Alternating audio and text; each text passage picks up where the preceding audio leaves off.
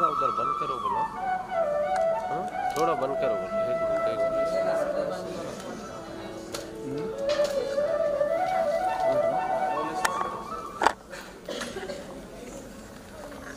I request the dignitaries to please be seated.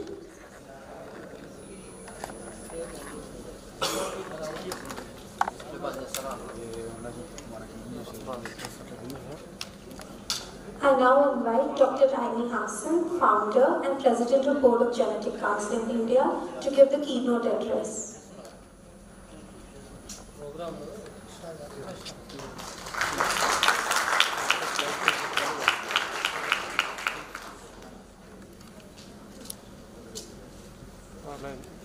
Good evening, everyone. I would start by thanking Anu for inviting me here, and also indicate to the audience that she's given me 15 minutes to talk about pharmacogenomics overall. So, my professor, Y.R. Ahuja, used to say that if you know your subject, you should be able to give a capsule form. So, the word capsule works out very well for today's talk. Personalized medicine based on pharmacogenomics. I know that the audience is varied, so I've kept it very simple and we'll leave everything else to the panel discussion. Next slide, please. See, we all are aware that we don't give the same drug or the same dose to a child, an old person, a pregnant woman, and so on.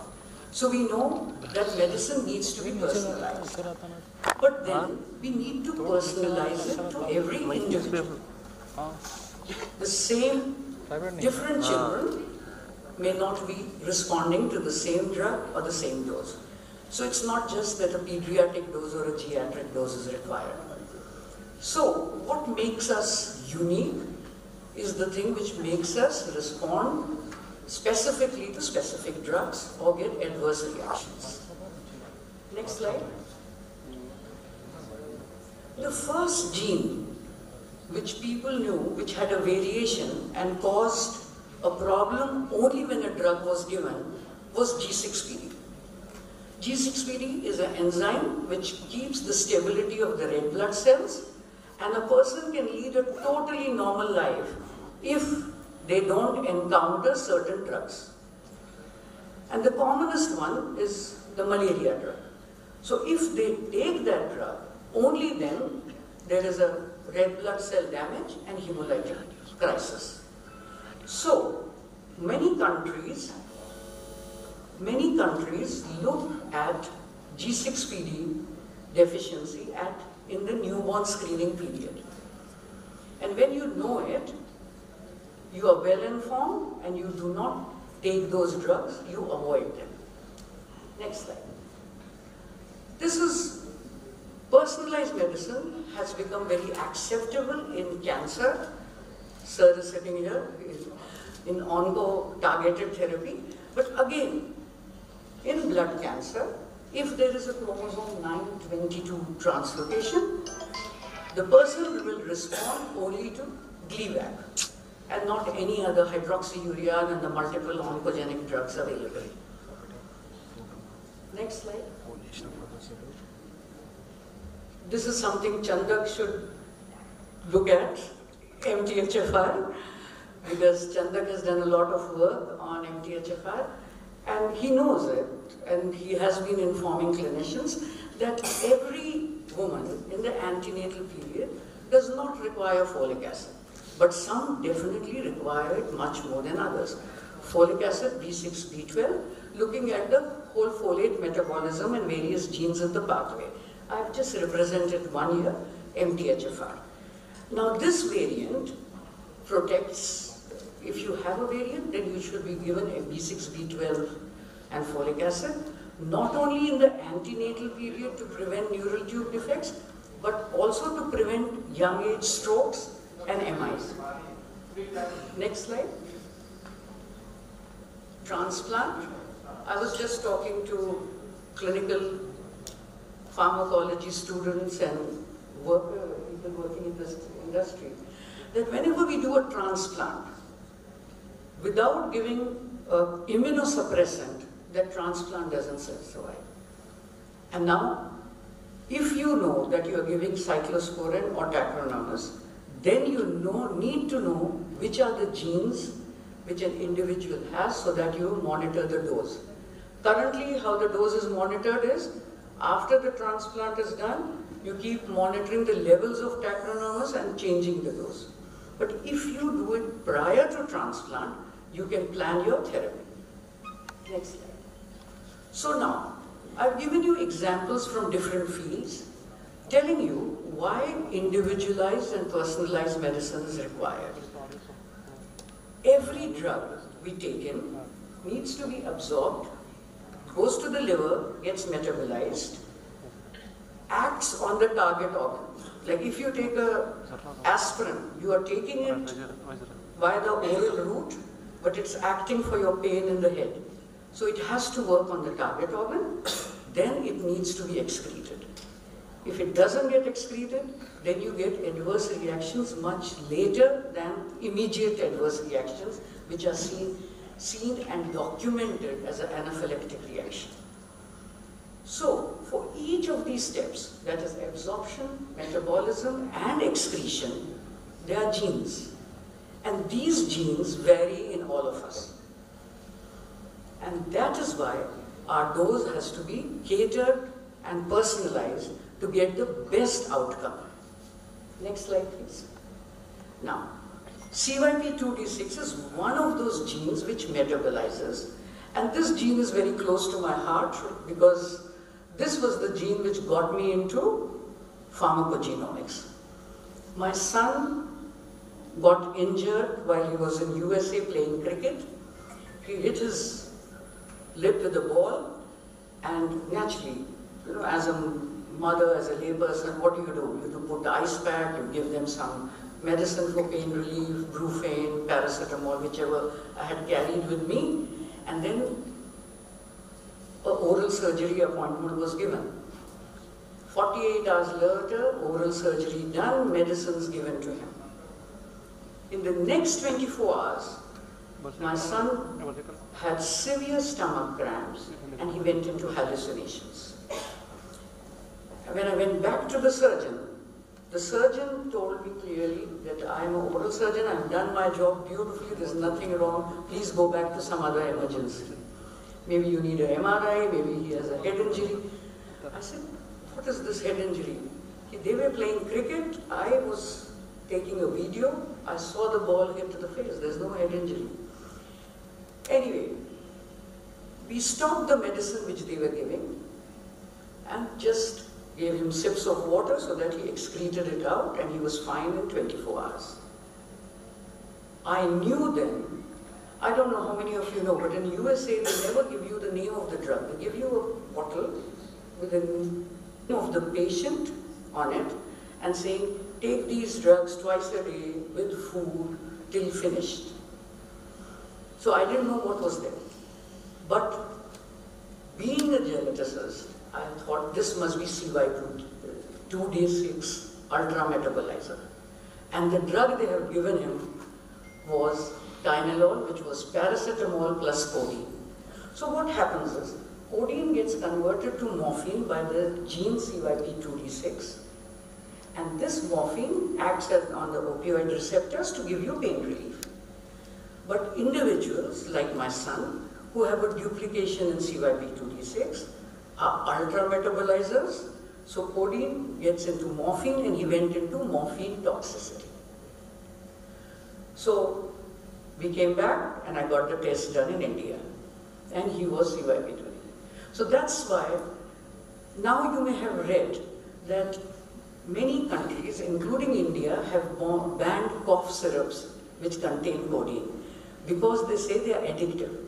It's not addictive for everybody. It's addictive only for people where there is high conversion from codeine to morphine and they get into that. They get that euphoria which they get from morphine. And my son was asking, is it a good idea that you give me codeine and take my blood sample and that would be morphine for others? I said, let's not try that. Okay? So you see how one thing which is Now, next, I did the same test for myself and my husband. My husband was very reluctant. He said, no, I've never had such a thing before. I said, you have never had such a thing before. I said, you have never had, because you were not exposed to that particular drug. So that's what pharmacogenomics is. That unless you are exposed to the drug, everybody is normal. Next slide.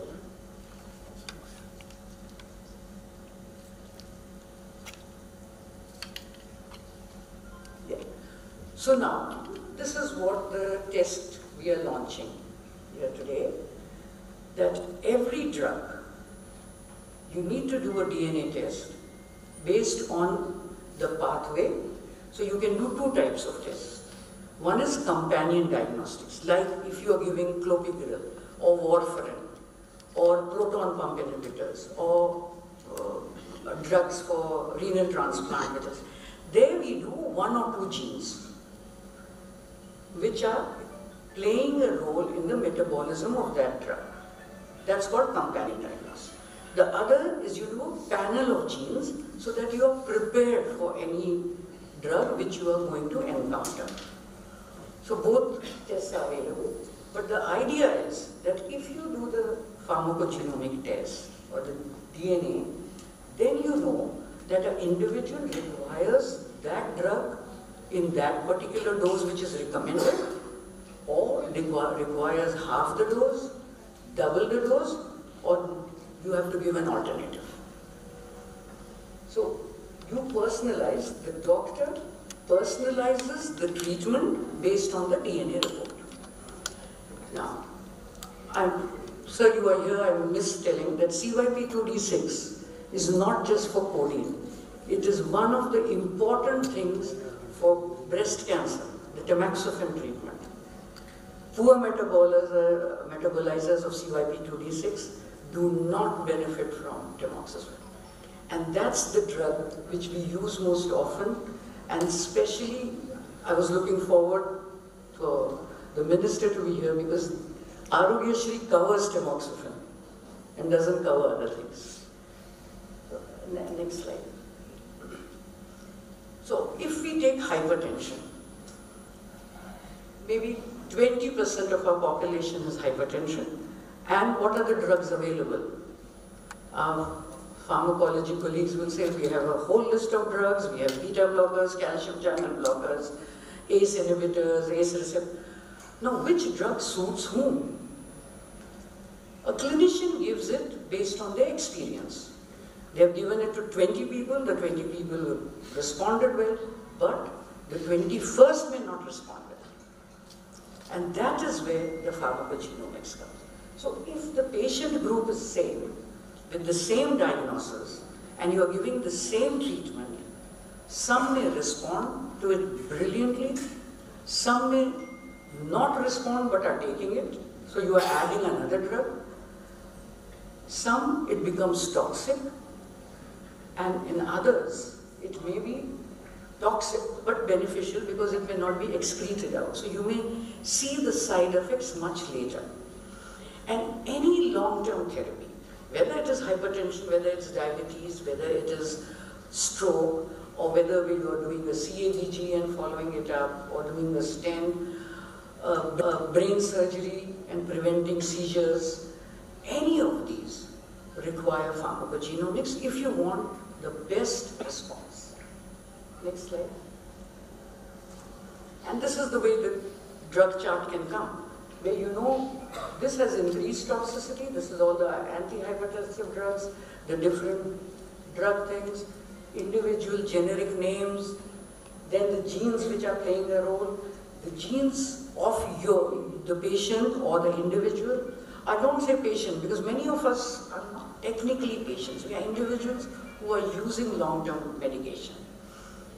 And then we know which is adverse reaction, with the green ones are the ones you can take, and so on. So this becomes a simple thing for a clinician to follow up. Because if you give them a whole lot of genes, they are not interested. They are interested only in the genes which they are prescribing the drug for. Next slide. So the take-home message is, one size does not fit all. We all are individuals, unique and lovely in our diversity. So a genomic test will help you decide what is the best treatment. And the hope is, next slide,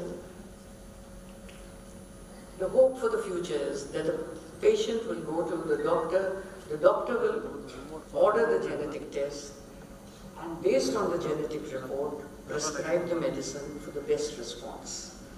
Thank you.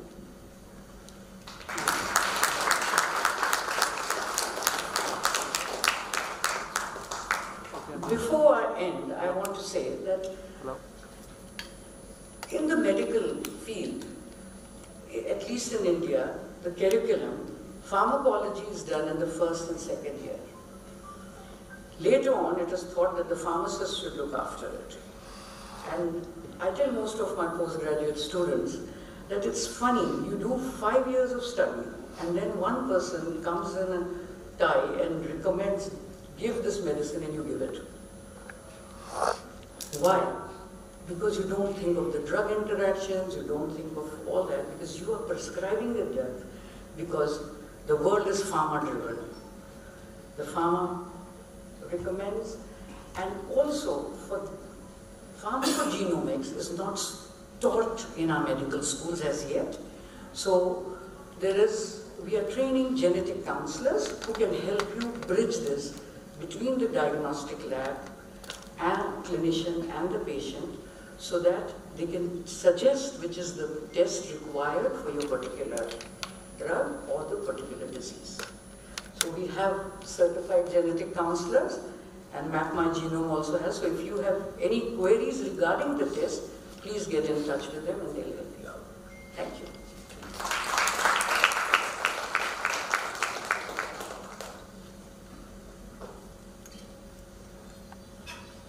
Thank you so much for the enlightening presentation, ma'am.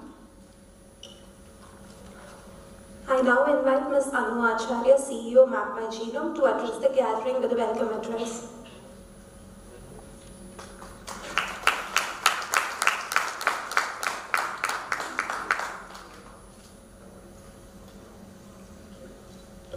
So good evening, everyone, and I hope you're all enjoying Dr. Annie's talk. I wanted to make sure she talks so that you first get a sense of everything else that is going to be following that. I'm going to only be talking about a few stories and talk a little bit about the product that we have.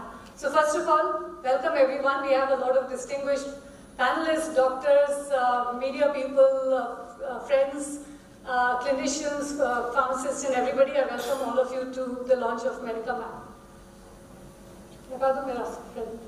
Okay, so I wanted to start with a story which goes back 2,500 years ago.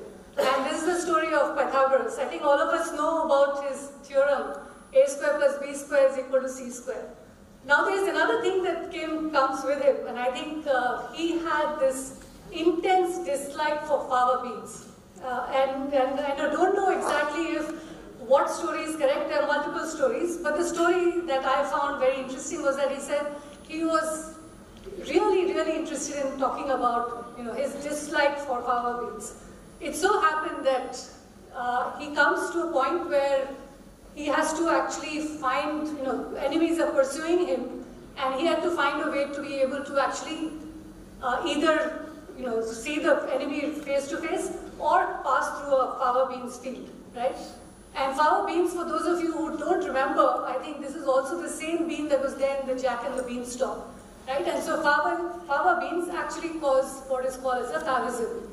Now what happened is, and the story goes, is that because he went through these fava beans, he was found dead, because he had a mutation in his body, which we know now, but at that point of time, I think turns out that because of that, he was, it basically caused that problem, and there was a deficiency, and I think Dr. Annie talked about the G6PD, the mutation over there. So I think that's where it all started, and today, many, many years later, we are able to actually enjoy the benefits of pharmacogenomics in daily practice, and that too at a very, very affordable price. So we'll move to the next slide. So the numbers really don't lie, right? I mean, we all have a lot of, all of us see that there are many, many prescription drugs that are out there. And I think we also see that a lot of drugs actually don't work for us. Most of us will have somebody or the other who has probably faced an adverse reaction with drugs, or we have found ways where something didn't work for them at all. And all of these are sometimes anecdotal, and a lot of that depends on the doctor who's actually giving you that drug. So a lot of it is dependent on the expertise and whatever years of experience they've gained. But it's easier than that now, right? I mean, you see the thing that we are finding that Indians have a high frequency of a particular drug that is likely to be able to cause some problems in some cases. In some cases, for instance, if you look at the CYP2D19, I think that sometimes can be beneficial for clopidogrel, but again, negative for some of the things that are there, antidepressants. Similarly, I think we see that, in average, 50% of the drugs can be wrongly prescribed. So there is a possibility that, instead of depending on the experience and many, many years, if there are tools that were able to help the practitioner understand and actually be able to deliver the right kind of medication to the right patient at the right dose, I think that's what is important. So all you need to do is to be able to take a simple swab and be able to get that. Now I know Dr. Annie also talked about Tylenol, and I wanted to talk about one more story, which is not, of course, my own personal story, but this was a story that happened in the year 2006, and there was this woman who had just given birth to a child, and when this child was born in the hospital, I think the mother had postpartum depression, was given Tylenol as a possible recommendation to be able to, for the pain. Now this was Tylenol 3, which had acetone, morphine, and codeine phosphate, and I think as you saw that codeine actually converts into morphine. She was breastfeeding her child, and what happened was that over the next day when she goes back, the child actually, she has breastfed the child, and the next day they find that the child actually dies, right?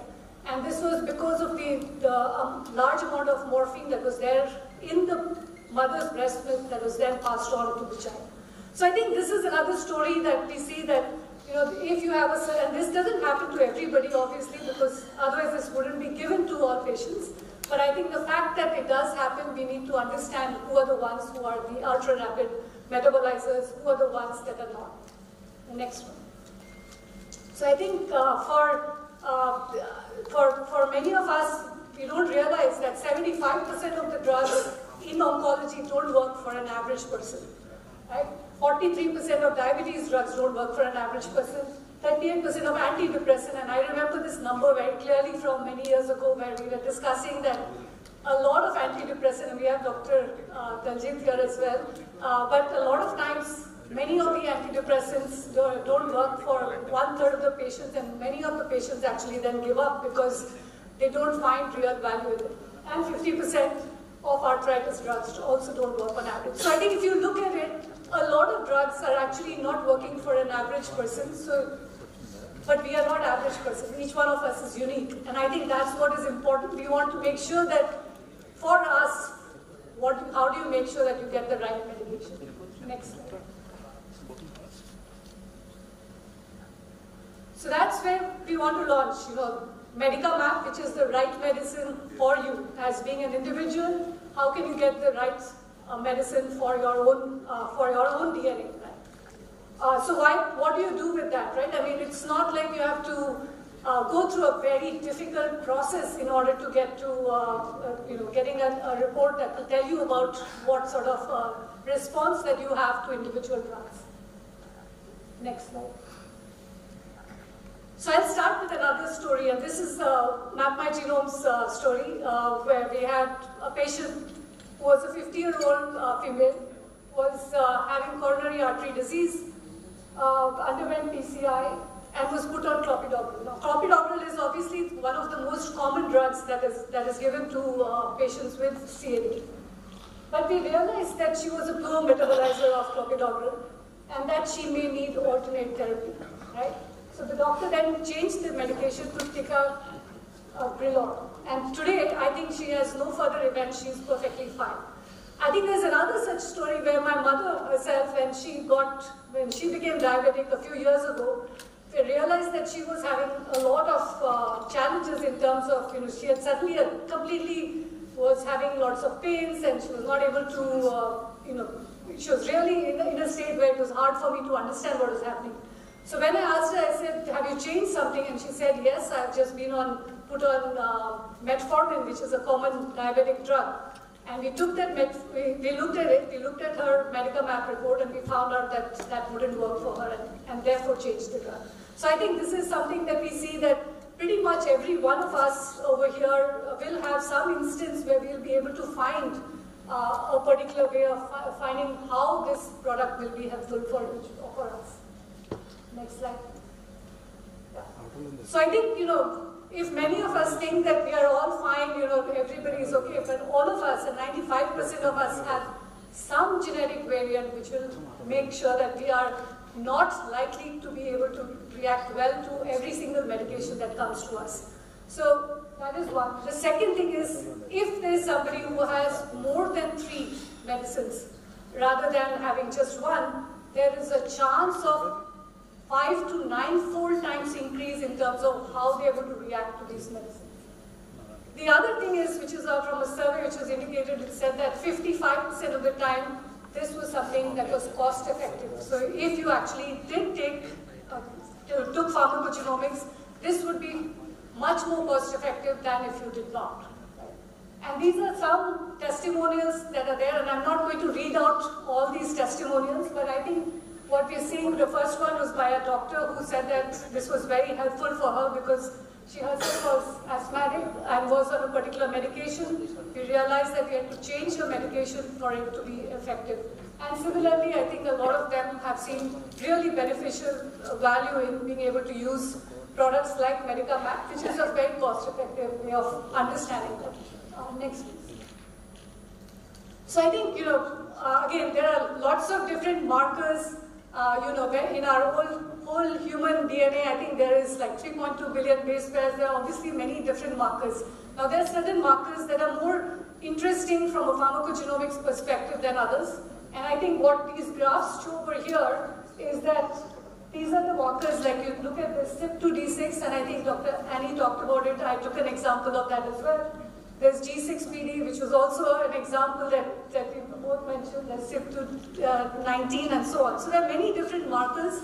All of them have in different fields of specialty, whether it is in oncology, whether it is in cardiology, diabetology, and so on. So it pretty much covers every single field that we are looking at.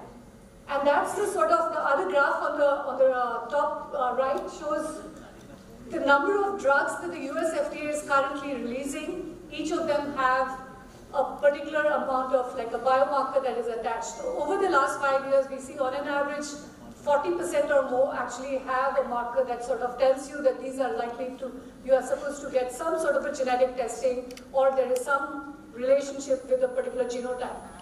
And oncology obviously has pretty much 50% of that market, but that's because it's something that a lot more research has happened. But we see that this is there in pretty much every single field. And again, over here you can see the ones on the bottom right, it's the markers by specialty. So you see oncology, infectious diseases, psychiatry, neurology, and so on. So there are many different markers, and each of these markers can be very, very helpful for us to be able to understand what drug is likely to work, what dosage of the drug is likely to work, and so on. Next slide. So what do we do in MedicaMap, right? I mean, essentially you just take a little swab, you take anything that will provide you DNA, and now you can do things where it can be your hereditary DNA, or you can even look at things that are, from a tumor to understand for that particular case. But let's right now focus on the germline, which is more hereditary. So we are looking at more than 165 drugs that are there, where you can understand that. And all you have to do is to take a little swab, get the DNA. Once it comes to our lab, we are able to then process that and be able to provide a report. So you're looking at 165 drugs across 12 specialties, more than 50 drug classes, and in 2 weeks, we turn it around. So that means that anytime you give a sample, in 2 weeks, you'll be able to turn that around.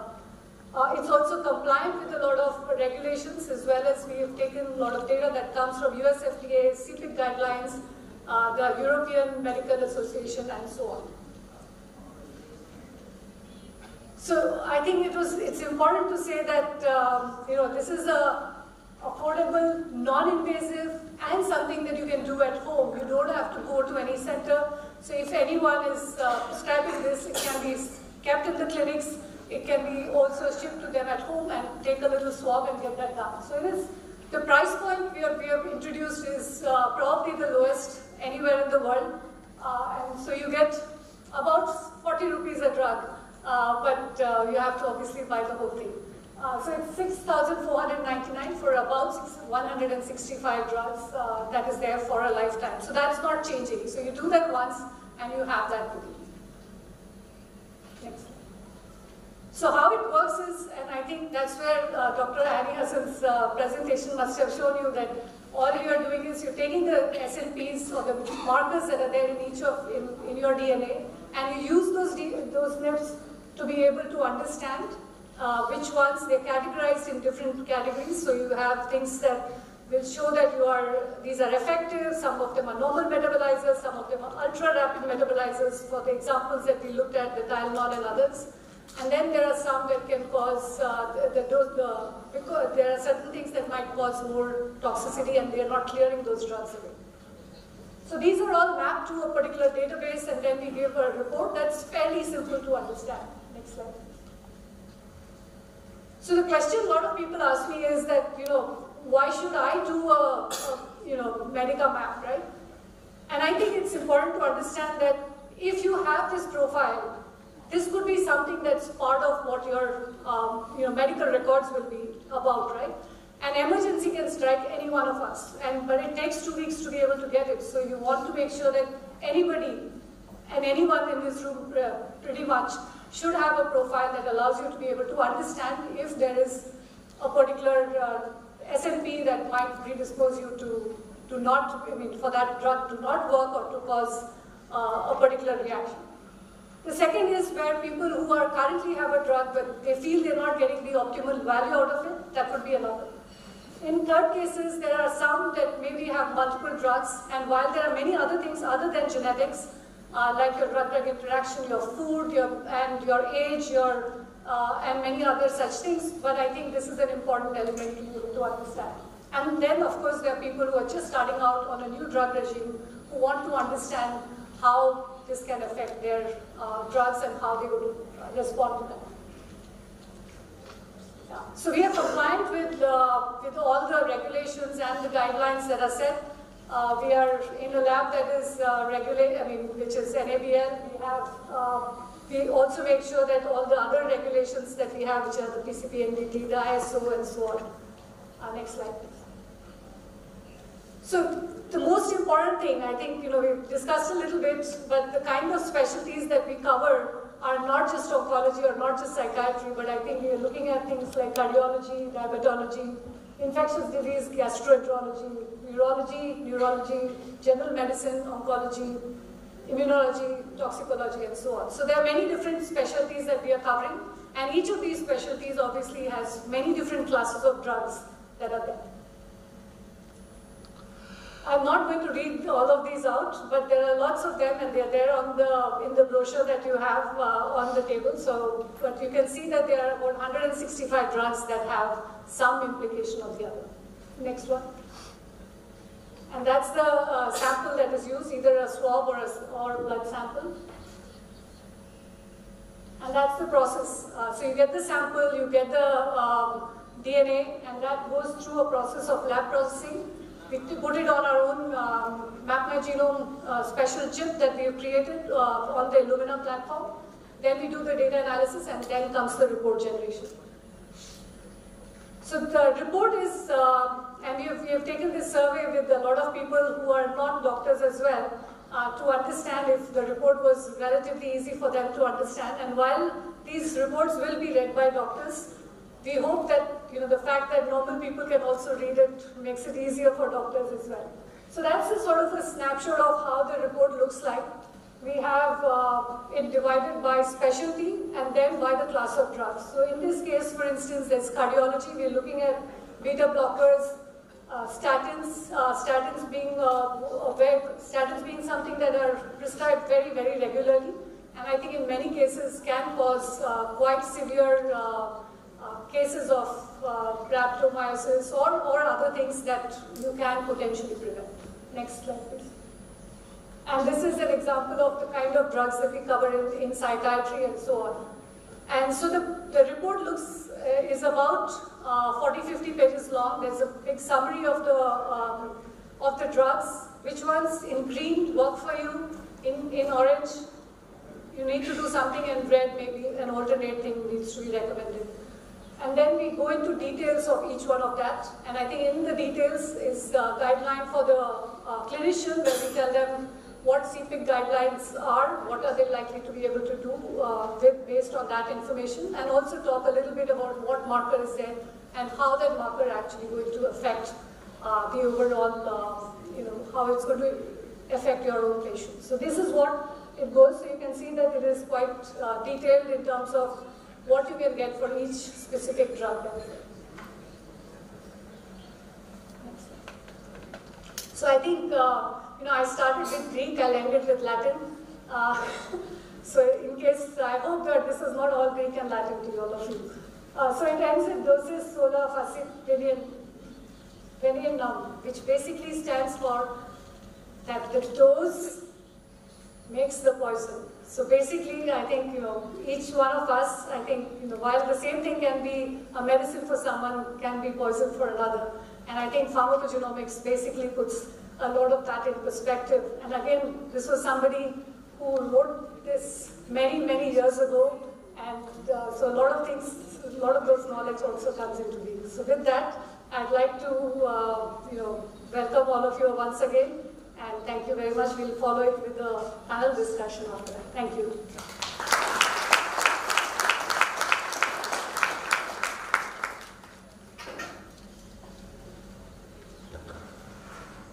Thank you so much, ma'am. I now invite Ms. Acharya, CEO of MapMyGenome, and Ms. Adriana Lopez, as we have a few exciting announcements to make and a few collaborations to announce.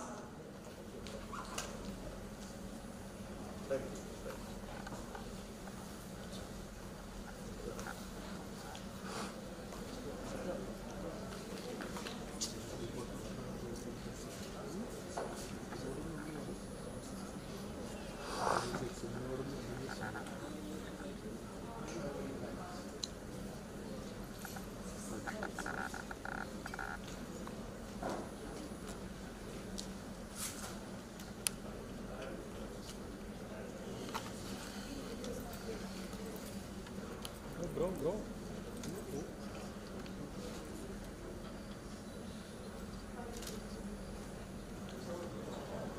So I think, while the video is going to start working, just wanted to introduce Adriana Lopez.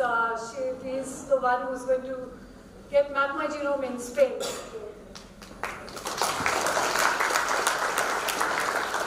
Thank you, Anu, for the introduction, and it's a pleasure being here today.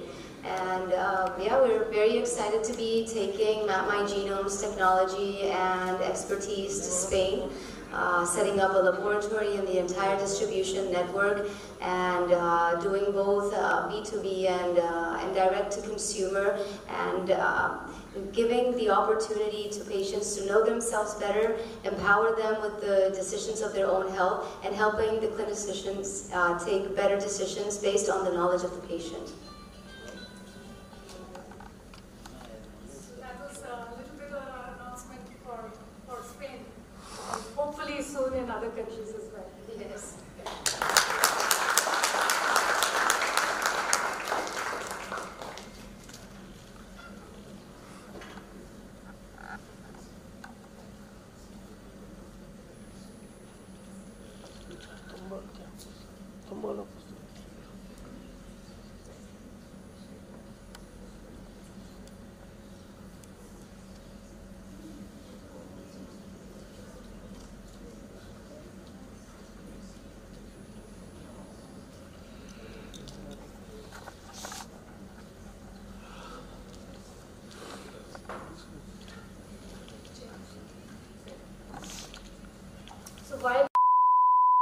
The chairs for the panel discussion. We have a short video that came from Dr. Kathleen Barnes, who I call her the pharmacogenomics queen. She's based in the US. She's a senior VP at campus. So she has a very short clip for us. Sound? Personalized medicine at the University of Colorado here in the United States. And I just wanted to share a couple thoughts around pharmacogenomics. Big question is, what is pharmacogenomics? We refer to it as PGX. And basically it uses an individual's genetic information along with other clinical factors to make informed decisions about drug selection and dosing. And the goal of PGX is really to minimize trial and error that's associated with drug prescribing in order to maximize the efficiency and reduce adverse effects associated with that drug. This is really an exciting time in precision medicine because implementation of preemptive comprehensive PGX in the clinical setting is really gaining momentum, and this is due in part to the availability of the evidence-based clinical practice guidelines that give us the recommendations for translating PGX test results for a large number of drug gene pairs. But also this is combined with the ability to generate clinically actionable PGX data and integrate those results into the health system at costs that are substantially lower than before, and really with great ease. Now, while there are tens of thousands of these variants that we refer to as drug gene pairs, to be precise, there's over 44,000 genome-wide PGX markers that span more than 2,000 pharmacogenomic targets. But these variants have been shown to potentially impact a patient's response to a specific drug. Now, in the clinical implementation of PGX, we think it's important to rely on recommendations from national and international reference organizations. These include organizations such as the Clinical Pharmacogenetics Implementation Consortium, we call it CPIT, or the Pharmacogenomics Knowledge Base, or PharmGPD. This ensures the strictest evidence-based decision-making around PGX. Why is PGX important? We think there's tremendous value proposition for comprehensive preemptive PGX to both the patient and the health system. On an individual level, consider that 95% of the population carries at least one genetic variant that's discordant with at least one medication. And 80% of the patient population will have an atypical response to a medication at some point in their lifetime. In the United States, we've estimated a $7,000 reduction in cost per patient with preemptive PGX. And comprehensive PGX also reduces costs associated with adverse drug reactions. So bear in mind again that at least in the US, adverse drug reactions have a significant impact on healthcare costs. It costs more than $30 billion annually, and it represents about 10 to up to 30% of all hospital admissions. Comprehensive PGX testing can predict 20 to 30% of those adverse reactions. It can significantly reduce adverse drug reaction-associated deaths, and it reduces hospital admissions by somewhere around 50%. So to this end, comprehensive PGX benefits a large proportion of the patient population in the health system. And then finally, how is PGX useful for clinicians? So as a provider, imagine a world where your patient's PGX profile is already captured in medical records. And at the time of prescribing, just as you would know whether or not your patient is allergic to a particular antibiotic, in which case you wouldn't prescribe that antibiotic, you would also know which antiplatelet drug to prescribe to your patient, which SSRI to prescribe to your patient with clinical depression, or whether or not the chemotherapy that's ordered is safe for the patient. And now imagine a world where that information on multiple drug gene pairs representing multiple clinical conditions that may be relevant to your patient throughout their life's journey is at your fingertips. So I'll close with, again, advocating for comprehensive preemptive PGX in the health system. I look forward to hearing what you all are going to achieve in your system, and it's really a delight to share my enthusiasm about this area of precision medicine. Thank you.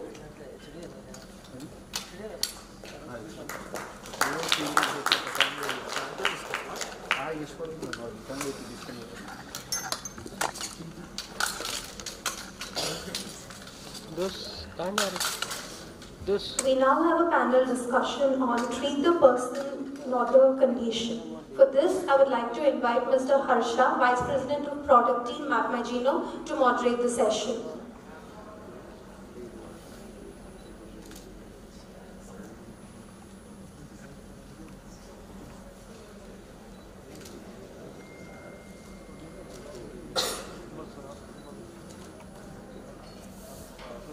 Thank you, Vaishnavi.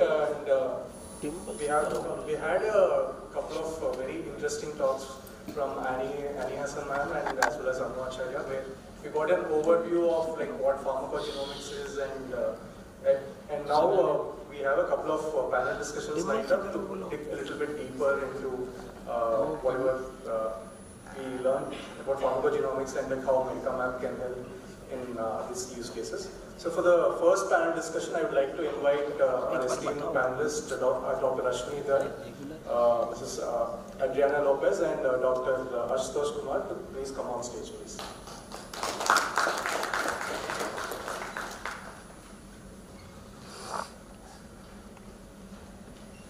Can I get some more mics on the stage, please?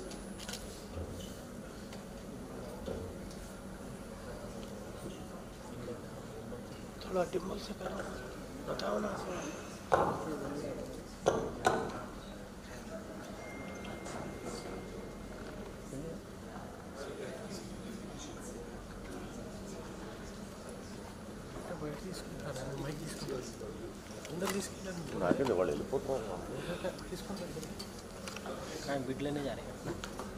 Good. So I'll give a brief.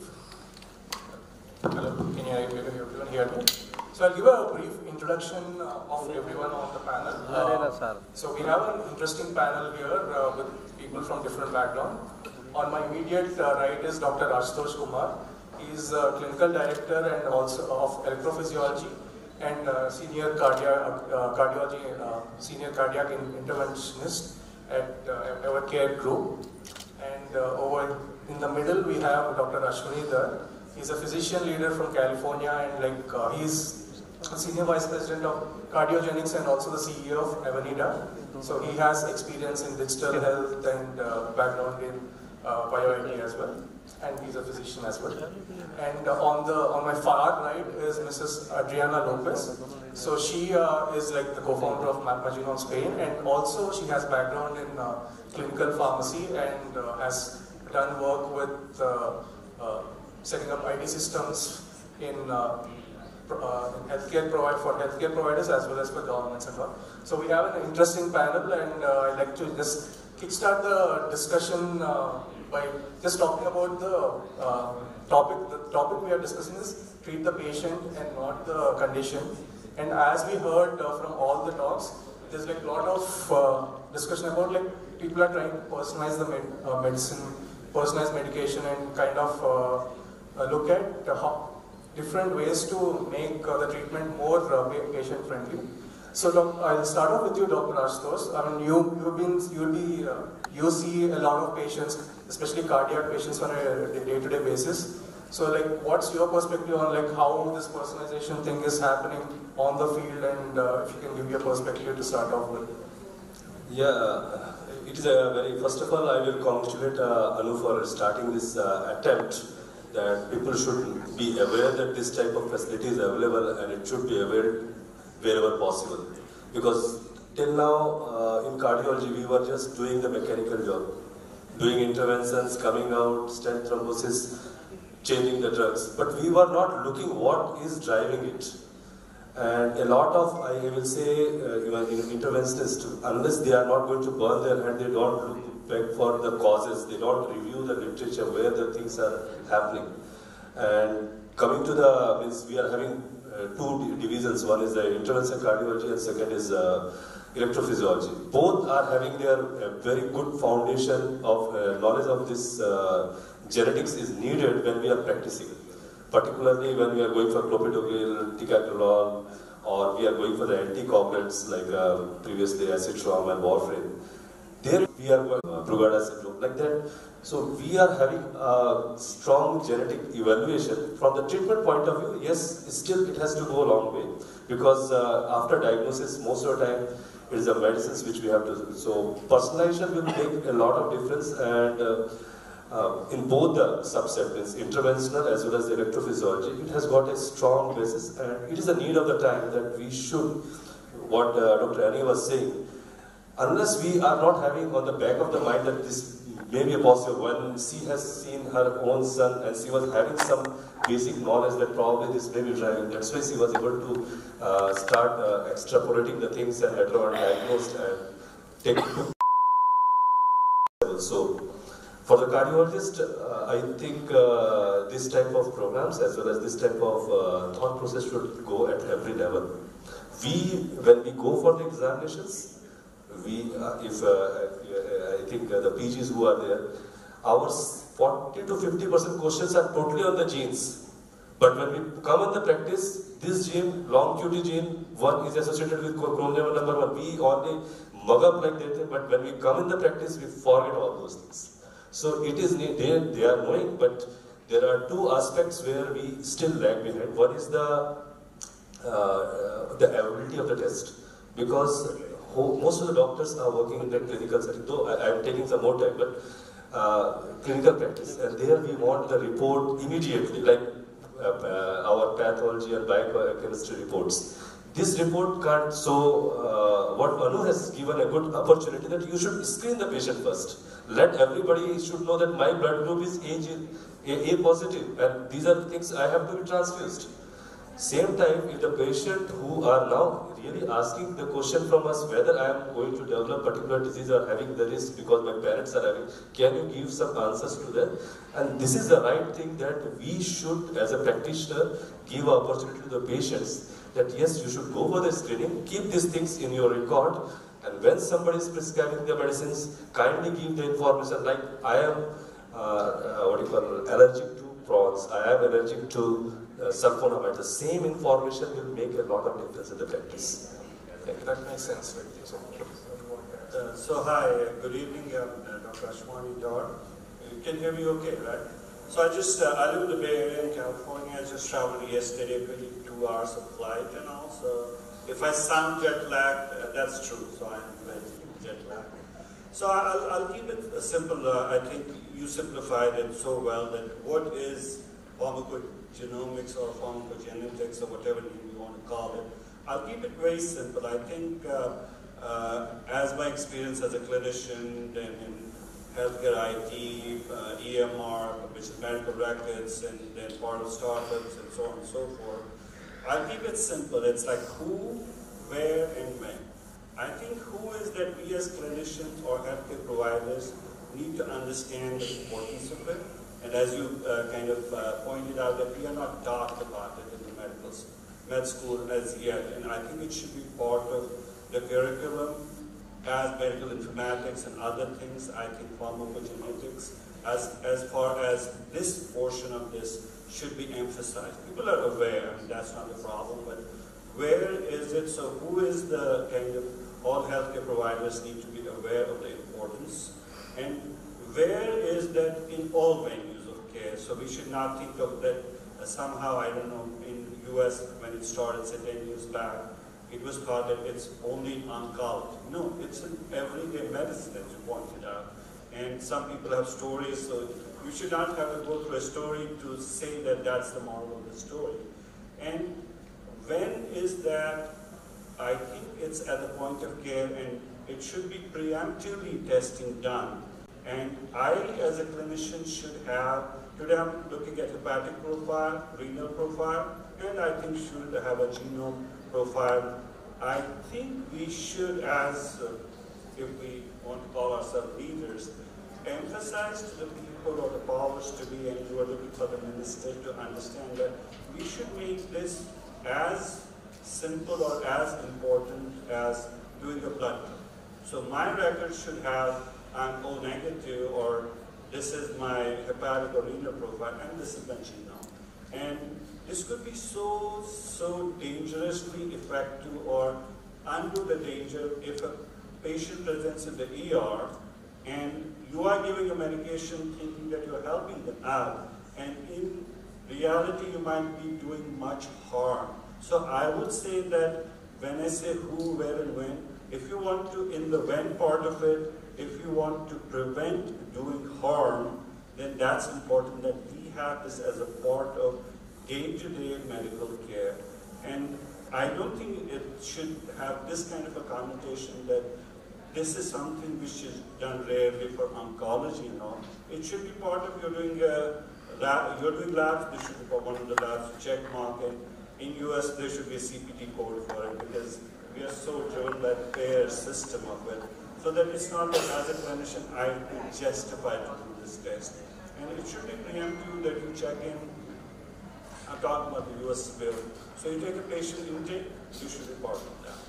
And I think what your company is doing in creating a test which is easy to do, and I don't know how cost effective in terms of me going and justifying it to the payer to say, but I guess the ROI in itself is the cases you just predicted or talked about, that taking a simple Tylenol could create such a confusion because you are kind of creating, I think the idea of the business was good to create morphine out of it, so I don't know whether we should do it.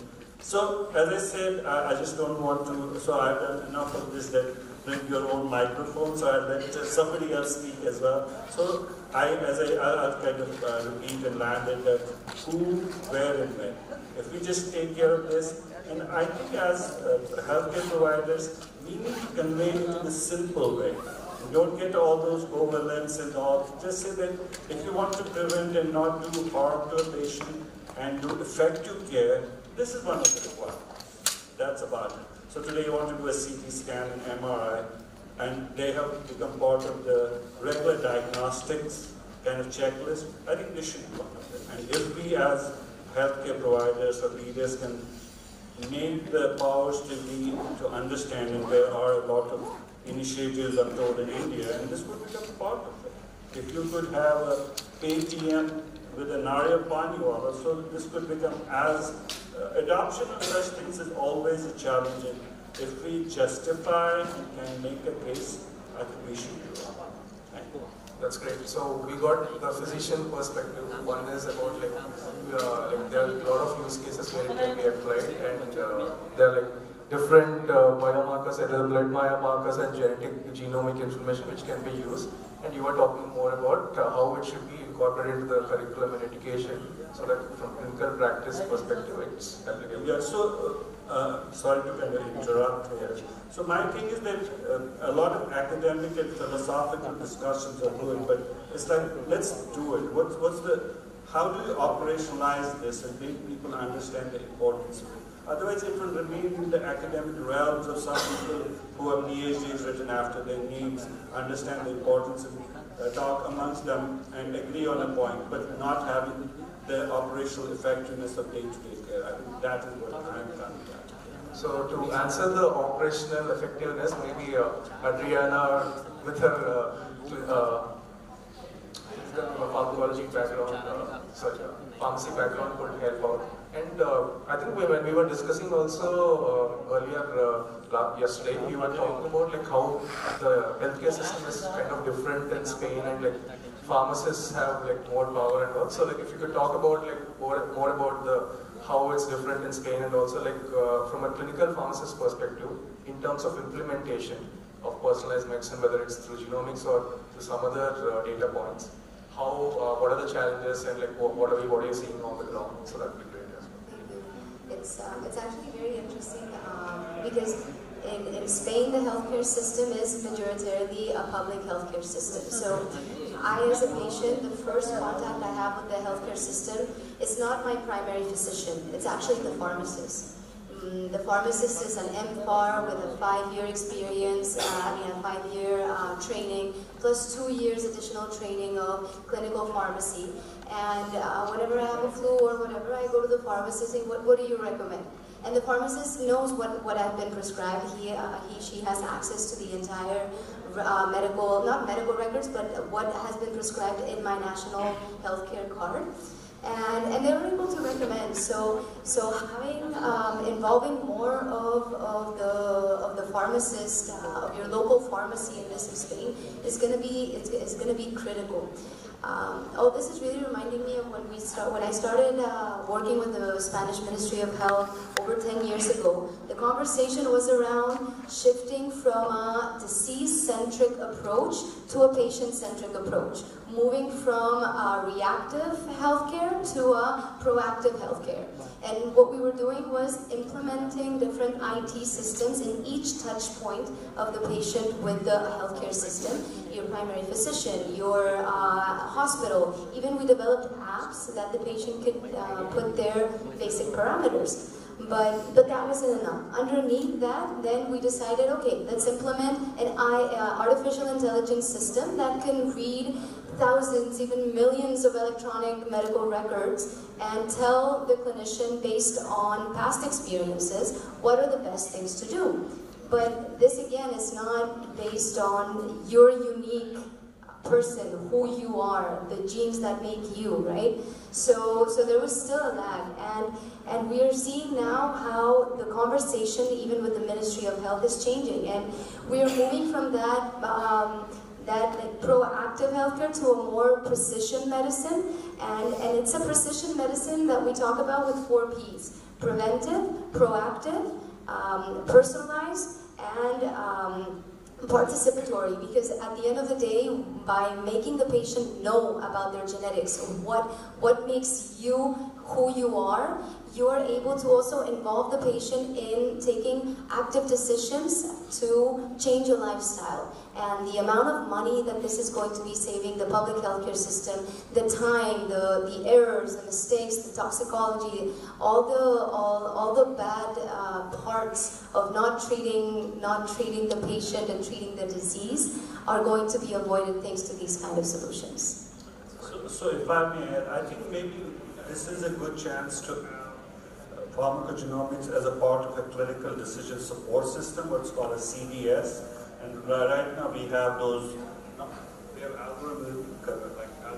built into the system, right from drug to drug allergies and simple drug to food. So this is in the US or?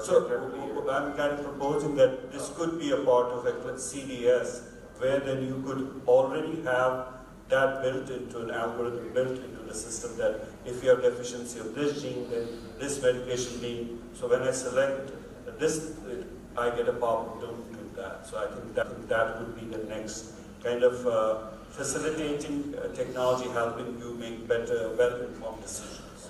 So I heard that in the US, so currently like in the US, like there's like a lot of drugs getting FDA pharmacogenomic labels and all, and I heard that in some of the EMR systems in the US, like once a physician prescribes a drug, you get a notification that there's some guidelines on it, and the physician kind of makes the decision whether he can override the guideline or like he can make his own judgment based on the patient history. Is that the case, or? Yeah, so I've lived that life for almost more than a decade. So there are 2 parts to it. Yes, there's a notification. This is called clinical decision support system. And what you're talking about. So yeah, that's what I was talking about. And then things like alert fatigue and all started coming in. So how do you, because sometimes in terms of medications, there could be the benefit to the risk ratio is more. So I'll give an example. You mentioned renal, end-stage renal disease. So if you're saying the creatinine is already about 1 or 3 or whatever, and if the system is built that serum creatinine is this much and you're giving an nephrotoxin, should you still, so the clinical decision supports are either handcuffs that they don't let you do it, or they just present that, hey, this is, do you still want to proceed? So they allow you as a physician to make that final decision. So what I was proposing that we could have pharmacogenomics built into one as the component. So as far as pharmacogenomic kind of profile being part of the medical record, some health systems have already started doing that. So that is already happening. Because the capability is there, it's just putting it in. And some major health systems have started doing that. I'll get back to you, Dr. Ashutosh. So you were mentioning like, you need like more kinds of data points to do the personalization, like whether it's like blood biomarkers or do some screening tests, and like even the pharmacogenomic information would be helpful for your clinical care. So are there any specific conditions or use cases for which pharmacogenomics is like more useful in your experience based on cardiac patients, and for some cases you might look for some other kind of data points to kind of make it more personalized? Yeah, in our interventional cardiology, there is already regarding the clopidogrel is one of the key drug which we always keep on checking whether the person is a good metabolizer or is a resistant. And particularly it is happening around, it is not happening in the normal way. The person, when he started having one stent thrombosis, then they start checking. So still we are in the initial phase. People know that there may be problem. If an interventionist do an intervention, everybody blame he has not put a stent properly. Then he has to prove, see, I have put a stent properly, but the stent has been thrombosed because the drug was not proper. And this is the way we should give the information plan. This type of test will certainly help you. When a person can afford to go for a stenting of 1.5 or 2 lakhs in a corporate hospital, I think 4,000 or 5,000 or 6,000, whatever is there, in panel, it doesn't matter. If you are doing a HIV, HbA1c, HCV, why don't you put this one and get it beforehand, the information that you are having particular gene which may be not suitable for clopidogrel, better to go for prasugrel, or you can go for, that is one part. Coming to the second part regarding arrhythmia point of view, because all anti-arrhythmics are pro-arrhythmics. So we have to be very, very clear regarding which drug, which patients, what drug we are giving, and what is the metabolizer level. Because a lot of time, we as electrophysiologists, we are very open to start the anti-arrhythmic without any problem. But when it comes to the general cardiologist, or you can say interventional cardiologist, they always scared to start the medicines because of the pro-arrhythmia, because they are not knowing what will happen, and they will immediately, you are not the right person and you have put the drug, that's why. And I am seeing 1 or 2 patients who has put, he said that doctor has put in, and that's why my patient has developed VT-VF, and he was been shocked, and I don't want, are you still feel that he has put the medicine rightly? So that thing, I think these questions can be answered by the MedicaMap, and those drugs probably like Amazon, which we need for most of the patient, underdosing, overdosing. And other than that, this dabigatran, because this is the drug where we struggle sometimes, because some patients come with the bleeding and some patient doesn't respond. So their metabolization panel, if it is added, it will certainly give add-on for us, because these are the commonly prescribed medication in our practice. So personalization is very, very essential, and in a scenario where the lawsuits are coming so frequently, and patients say, we have not given information that this type of test is there. So everybody should be very, informed that this is not a thing which we are imposing. We have to save ourselves to do the test, not only to save ourselves, the patient also at the same time, because some drugs may be going to create a problem for only one patient, and that one patient which is going to put a lawsuit against you. So it is our need that we should, to save ourselves and the patient, we should do this type of genetical testing, and we should provide the information to the practicing spaces wherever, because most of the madam is coming from Kathleen. I know that there may be people will be knowing that we are having particular doctor who will give the information, but usually people approach when it is at, means the problem is going on. Beforehand, knowing those things, starting the medicines while knowing the test beforehand, it makes a lot of difference. So we have to start from the, not from the disease, we have to start from the person. Means he is not disease and we are starting the medicines. So that level we have to reach in the India, and particularly in the corporate hospital. Because where the intervention is there, cardiologists are very happy. Cost is never a cost reason. You can put at 27 lakhs a tower, they will be happy. But that same tower patient, if develop bleeding in the brain due to either the clopidogrel or anticoagulant has been kept, everybody will say, no, it is not this. So I think all the high-end procedures, wherever is going, that is must for them to save themselves. And secondly, if a patient is going for evaluation, add-on of this this evaluation will certainly make a difference for the patient's future perspective when we are prescribing the medicines or when he is coming to the emergency. So what you're saying that these should be standard practice of, yes. And I think in that, talk about making some of this as a standard practice. I think in antenatal we should have this part, like the story you just mentioned that some person breastfed their kid and the kid died because the mother had a deficient or there was a genetic predisposition. I think we should make a case that people who are all mothers to be should be tested for this, and you have a profile and you prevent just by doing one test.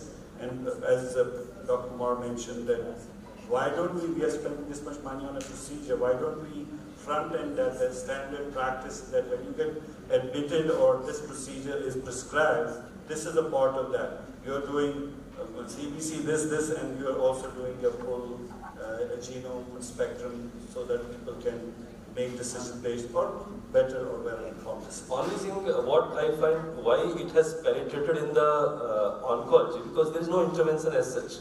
So they are very medically driven, they don't want the side effect, they want effect also. So they are very much, they want a precision, whether I am going to start this drug, which is a very costly drug, whether it is going to be effective or not, they want upfront information before choosing the particular drug. But coming to the in the cardiology, except for the electrophysiology, cardiology, it is more intervention driven. I should not use the word market, but it is still a market. They always see the intervention as the life-saving procedure. But the best part is we are seeing sometimes the prescription with 12 medicines. 12 medicines, why you are prescribing? What is the reason to give 12 medicine when 2 or 3 medicines which is not working, you have to take out at least and put the patient on the right dose of the particular medicines. But they don't have the information. Yes. Throwing medicine at the patient is not going to be there. So if olmesartan is not working 20-40, it's not working clonidine also TID, after that diuretics, after that but we should still see that whether the olmesartan is really a right drug or it is a telmisartan or it is some other variant of the same class. It makes a lot of difference in the cost also and the quality of life, because taking so many pills from this side is very easy, but when the patient, if it is our parent, how difficult it is in the 60s and 70s to consume particular medicine at a particular time. Very difficult. So I think that what is changing now with regards to a few years ago is now there's a conversation happening around the advantages beyond the advantages in oncology, which, as you said, it was their only kind of like hope, right? Right now we're expanding beyond oncology. I see my father using this also in his medical practice in infectious diseases, and how useful it is for that. My mother also using it in neurodegenerative diseases. So I think that there's a conversation that has to happen around this, because one of the major changes, which is the availability of the diagnostic kits, is there. The advances in the recent years, and especially during and after COVID, that has happened in the molecular diagnostics field has been phenomenal. Now you have so many new techniques at a very cost-effective price. Now it's about starting to incorporate it in the clinical guidelines and starting to incorporate it also in the education programs. When a person is studying medicine, there should be more of also the implications of genetics, and not as just a subject that you oversee and just of what the DNA is, right? There should be a clinical part to the genetics, but not only in medicine. Nurses should also know this. Pharmacists should also know this. All healthcare providers should have a knowledge of this. So the other thing is that if we are now looking at doing this, I think all of us agree, health is practiced the same way but provided differently. So what's the appetite in countries like India, where it's kind of a hybrid of some insurance coming in and then you are living in a world where everything is provided. So how do you justify and have those people who are making how healthcare is provided different in different countries? Like, how does this get incorporated in a country like India? Should it be driven by the healthcare community because there is not a payer involved, but there is some. So how would you does it happen at the hospital system in your case? Whereas for me, I have to justify to the payer that you got to pay for this because then you will have to spend $100,000 taking care of that side effect. Now spend $1,000 and get that practice or that test done. So how would you do that in your in our country, first of all, there is two inertias. Number one inertia is at the level of doctors. They are not aware, they are not knowing, and the language of genetics and the clinical practice is totally diverse. Daljit is sitting, he will be knowing a lot of aspects because we as doctors practicing only on the medicine, it is not working, change this one, not working, but we never analyze like engineers who always analyze the things, why it is not happening. Listen, because I saw how they have been brought and how we have been brought. That is one part, where the inertia is there and we go like, in our country, it is not training is not like in a right way. We can say we learn by apprentice. We see he is doing, I should also do. This is the way it goes in our country. I should not say, but it is the fact. So if you are been schooled, your medical school is not having those practices. If a person develop drug, I have been trained my EP practice in Malaysia. So this, I thought it is a third world country, but when it comes to the practice, they were using all the things what is available in the US and in the left and right. They are not having any cost cutting because it is a National Heart Institute and whatever investigation they want. So when a patient develop digitalized toxicity, I just say probably it is a disease by seeing the ECG. Okay, sir, I have sent the digital level and DigiBind is ready. Okay, how come? Okay, yes, we are having this thing and within 24 hours we will be getting a report. In our country, it is a big news if somebody has sent this report because it has never been practiced. And getting a DigiBind is a big thing.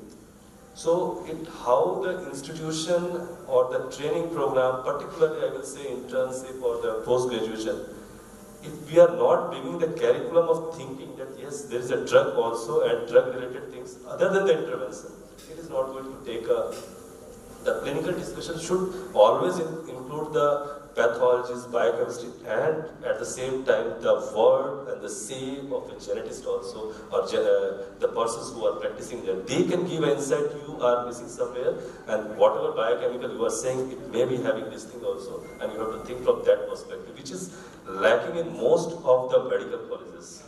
And where the thing, that's why it has not taken in our practice that, sorry, I'm going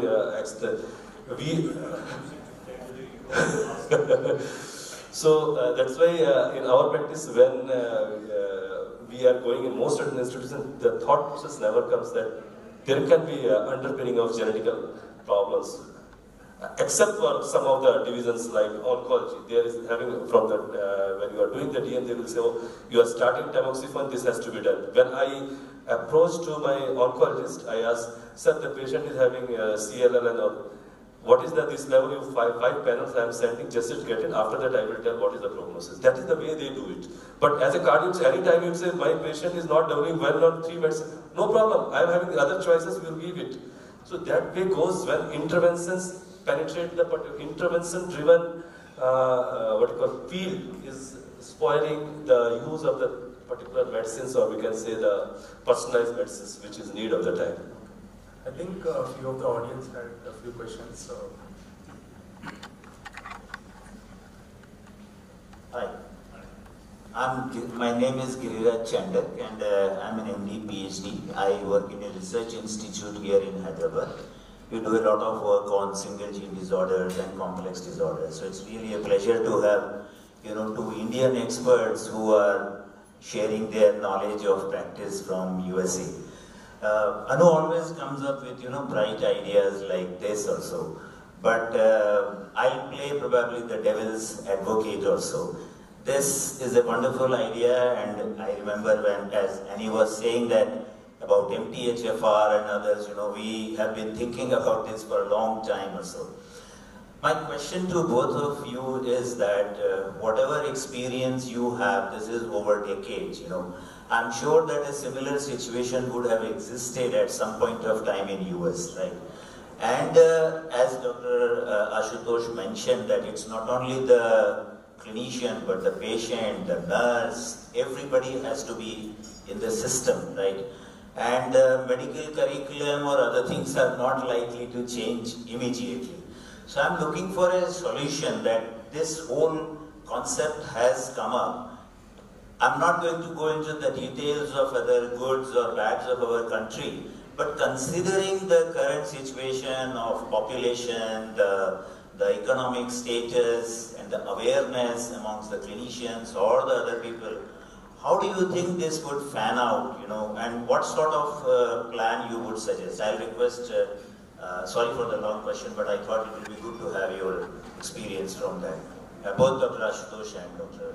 Sir, I am basically from India, I am not from US. No, I thought you were in US only, because I'm sorry, the way you were putting India, I couldn't really. It looked to me that you have forgotten what things are there in India. So I would really like to know from you how to change it, in such a short time. You want me to answer first? Please, yeah, please. Yeah, so I think what all of us agree on one thing. I think it doesn't matter which country we're talking about. I think eyes don't see what the mind does not know. So we need to start it from the basics. So if I'm going to the med school, I need to be trained to know the importance of this. And that should be the first starting point. So as a physician, when I understand the importance of it, I will make the case for it that this should be part of my practice. So it has nothing to do. Then what you're talking about is more of a resource. But I'm so last year I came to India after 12 years. I'm so impressed that you and me using technology is no big thing. But I went in Mumbai to a Nariyal Pani guy and I pressed there that I'll pay. The guy said, "Sir, ATM nahi hai."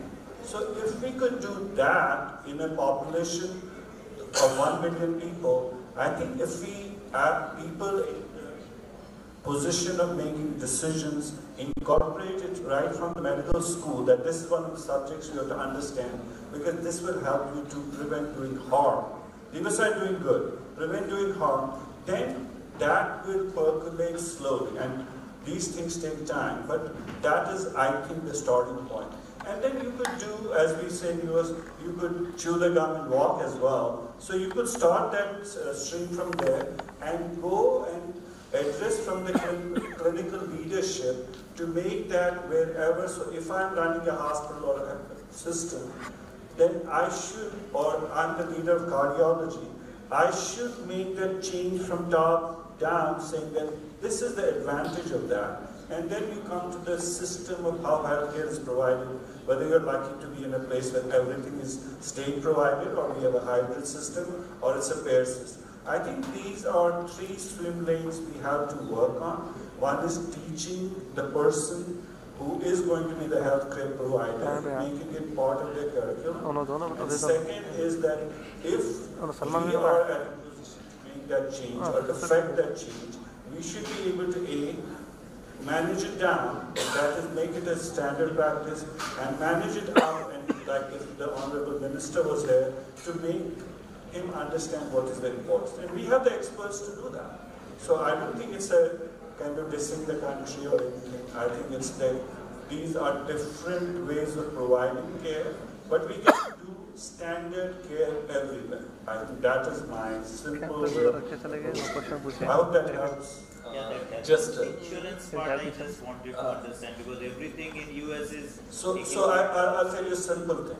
So today we have it's coming everywhere. So let's keep it very simple. A heart failure patient is in a hospital, and we can today use data to predict what is the readmission risk of this patient. So I can then go to the payer and the insurance person saying that if we do this, then today we will be spending $1,000, but if we don't do this, because they understand the dollar, we can say that this patient will come back and you will be spending $100,000. They'll say, yeah, do the 1,000. So The persuasion can be different, that's making the case. But we could keep it simple, teach the person who's going to be the healthcare provider, you're the leader, affected, downstream and upstream, make the powers to be understand that this will be good for the people. I think that is a very simple case to make. I know I'm kind of simplifying it, but I think we can do it if we are able to. One thing I just wanted to add, our perspective is when we are medically trained, we have seen most of the time the medical school and the patient what we are catering. And the same thing we keep in our back of the mind when we come in the practice. The same thing, because I have been trained always in the medical colleges, which is from the government run, and what sort of patients we are seeing. They are long queue, they are standing, like all the poor. And when we come in the corporate sector, when we are practicing, we keep the same thing, the cost is very high. But frankly speaking, we should first of all take out the mentality that we are poor country. That is wrong. Poor mentality is different thing, poor country is different thing. We think that when a person can come, you can go and see the malls, how they are filled up. 6,000, 5,000 is not a cost. What they are getting a lifelong list of the drugs which should be avoided and which should be practiced. Coming to the second point regarding in India, how you are going to project the particular topic, that makes a difference. You get, anytime you have some leader of the cardiologist or oncologist speaking that genetics is must, oncologists they are practicing it, so there is no need of speaking, but cardiologists or any other division, they are not coming on the forum that is going to, because it is not an intervention. When intervention comes, everybody want to take the support of the pharma company, they want to show that I am the leader and really want to be leader. But this is the area where really we need leaders to come on the forum. They should say that yes, this is going to make some difference in your life. And what price this MapMyGenome, I have gone through all that, starting from 27,000 to 6,000, it's not a big cost. It still can be managed because it's a one-time investment. You have not to do time and again. So one-time investment for HCM patient. One politician has come to me. He was saying, "Sir, you are the first person who is diagnosing that my boy is having HCM. Are you sure?" When I said, "Yes, I am sure because I have seen your echo. Most of the reports are fine. You are thinking that his giddiness is due to the more taking food and sleep apnea, but it is clear-cut HCM. If you really want, anyhow we have to stratify which type of gene is associated, and not only him, his brother who is a twin, he is also needing it. And we have done and we have diagnosed that case, and he was also get convinced what are the prognosis over the time, from starting from when he is around 17 years, what will be the progress. He was saying, I was not knowing that these are the facilities available. You have not to go to US, everything is available in our city. So, first of all, awareness, and we should take out the price part. Price is very, I think, cost effective, and we should try to, I am not saying promoting, but we should give the choices. Transplants, once upon a time, nobody was saying. One patient came and says, "Sir, why you have not given me the transplant option or device option? I would have chosen." So they start fighting with us why the choice has not been. First we have to give choice, and time and again, if we are going to cases, certainly they are going to take it. I'll just make one statement that I'm not talking about cost or anything, okay? So please, Anu, don't think that I'm saying that this cost is very high or whatever. I am only looking at this test becomes popular in Hyderabad and goes to different parts of the country.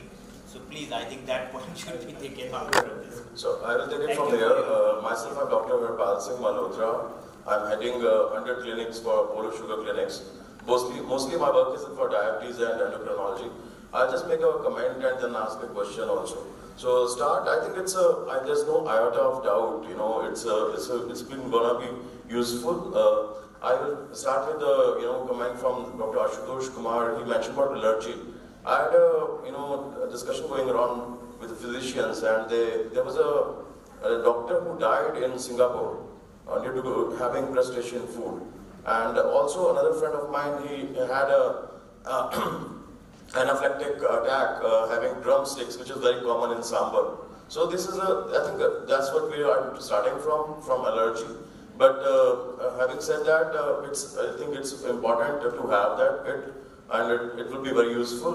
But only thing is, innovation and upgradation. That question is to you and Adriana and Anu also. So, see, I see the diabetes drugs, we have bioconines, we have sulfonylureas, but now latest drugs being DPP4, SGLT2, even analogs, we have semaglutide. So, I think what's your take on that? But anyways, it's good, and I congratulate the organizers and everyone. Thank you so much.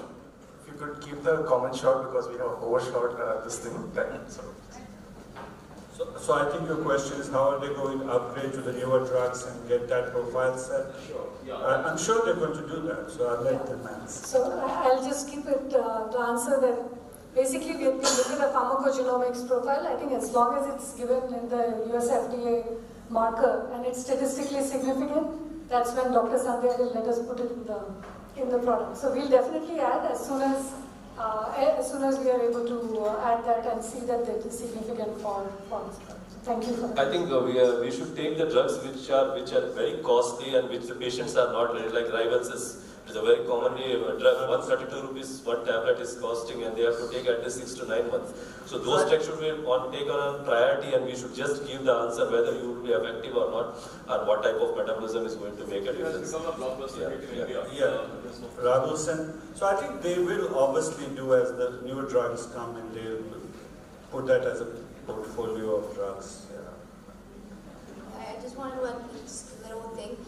Eventually, what we're seeing, at least what we're seeing in Spain, in the way that both the public and the private healthcare system are starting to incorporate and grow on the different types of medication that is tested in pharmacogenomics, it's because they're included in the clinical guidelines. So for us over there, the clinical guidelines are done by a multidisciplinary group of healthcare professionals, geneticists, clinical pharmacologists, everyone from around, even people who are doing laboratory research. And they're the ones who are coming up with the right guidelines for each disease, especially for us, the non-communicable diseases, diabetes, hypertension, and all. And what are the new treatments that are coming in the market, and should we include these as part of the pharmacogenomics profile? So for the test, should you I think we overshot our time, but let's close on that note. So all the people, like whether it's clinical genetists or like doctors, everyone has to contribute and like promote this kind of pharmacogenomic test and make it like more part of the practice. One more question. Okay, so again, brief comments. Somebody has a question? Yeah, go ahead. This is Dr. Prashant, practicing child neurologist. So they gave you a fake mic. Yeah, so along with Dr. Hasan ma'am, I'm witnessing journey of genetics in pediatric neurology since 2014. And congratulations to team MapMyGenome, such a wonderful test. And being a pediatric neurologist, our kids are unable to express. Like to give the example, when we start arpiprazole or risperidone in a child with autism, few kids they become very good behavior-wise and hyperactivity-wise, but few kids rebound, they become hyperactive. So definitely this is a useful test for pediatric population, but India now, money is not a major issue. Still it's major issue, I am not saying, but when it is available and affordable, definitely it is very, very useful for a clinician. So this question to Adriana Lopez and Anu, what is the sensitivity and specificity of this test being a clinician, because we are answerable to medical councils, even our colleague when we write it, whether it is ethical or not, because definitely we would like to use this test and very, very useful test for pediatric population. I think well, Harsha can answer also, but I'll answer it right here. You don't have a mic there. So basically we do it, so from a microarray perspective, we have a 99.9% call rates. The markers that we have selected are all US FDA validated markers and from CPIC guidelines. So we have not taken anything that is, not validated enough. So you can use it without feeling worried about the consequences of that. Yeah. On that note, I think we'll close our panel so that we'll move on to the next panel. Thanks a lot for an interesting discussion, everyone. Thank you.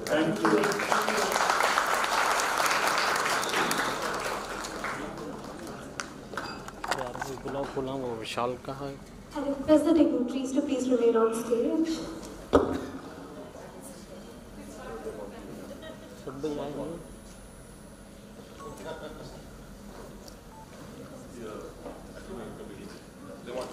Gimbal लगा लेगा मान लो यार खत्म पे पूरा भाई क्या gimbal लगा के लोग शाना ना दे रहे हैं तो आगे पीछे पहले तो इससे नहीं आता इसमें लाइटिंग है यहाँ पर लाइटिंग है देखो अगर नहीं आता काम गिम्बल भी तड़प रहा है I request Dr. Ari to please come on stage for felicitation. कहाँ गया रे फोटो लिया फोटो वहाँ देखो फोटो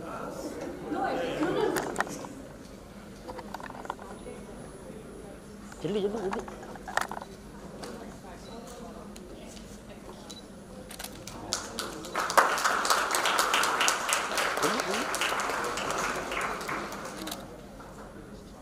हरीश बड़ा है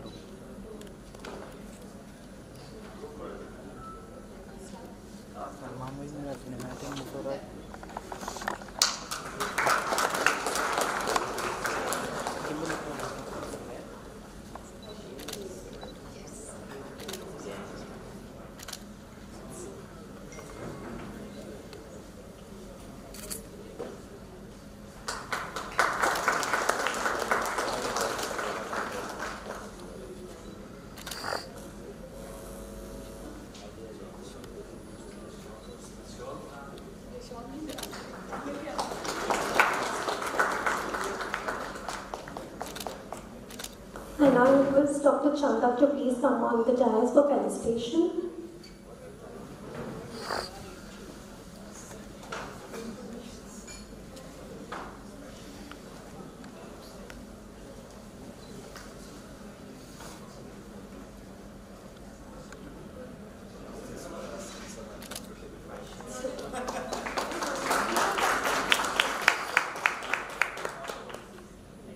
I now request Dr. Amresh Rao to please come on the dais for felicitation.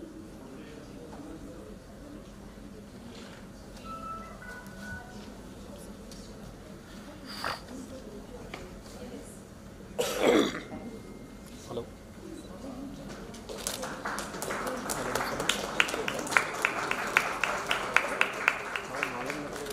I request Dr. Surya Balakrishnan to please come on the dais for felicitation.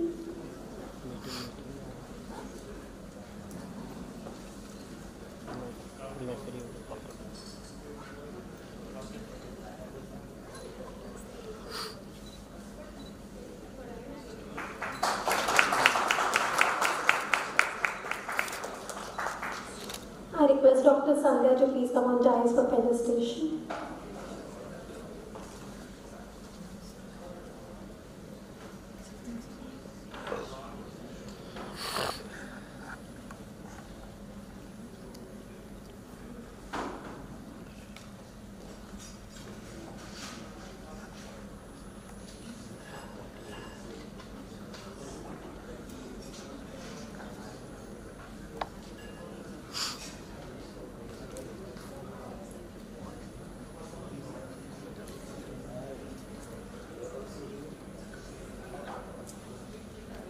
I now request Dr. Sriram to please come on stage for felicitation.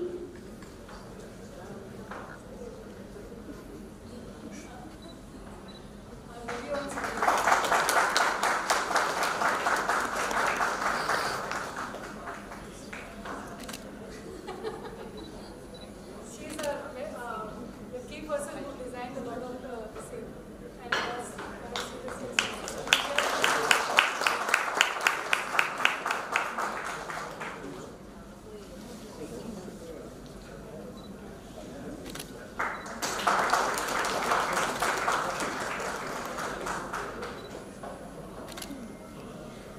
I now request Dr. Harpal to please come on the dais for felicitation.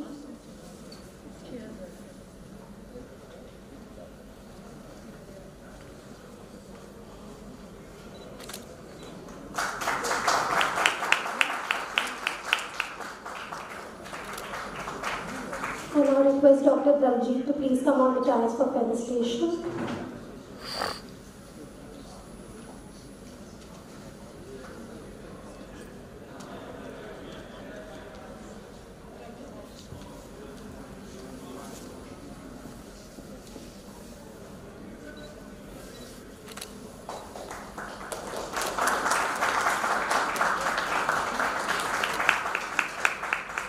I now request Dr.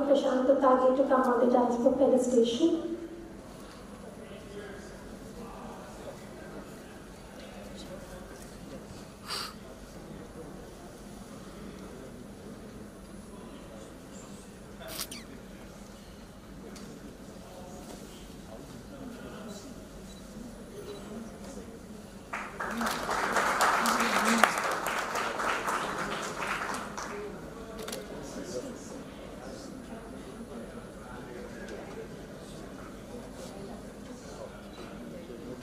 I now request Dr. Pratibha to please come on the dais for felicitation.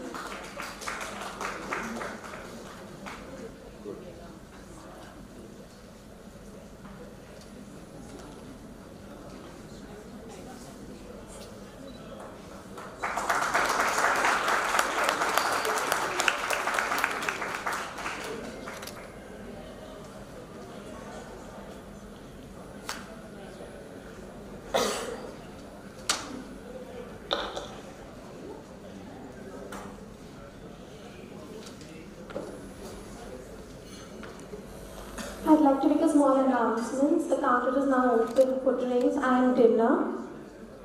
I know there's a lot of information to take in on a Sunday evening, so let us lighten the mood by watching an animated video on pharmacogenomics. Cheers.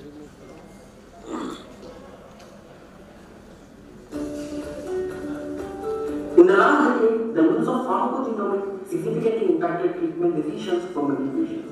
Pharmacogenomics is a branch of personalized medicine which analyzes an individual's genetic response to medicine in major specialties like cardiology, psychiatry, oncology, diabetology, etc. Advances in pharmacogenomics promise a new era of personalized intervention for disease treatment and prevention. The main aim of pharmacogenomics is to optimize treatment by understanding an individual response to drugs based on one's genetic makeup. MedicaMap is MapMyGenome cutting-edge pharmacogenomic solution for personalizing patient medication.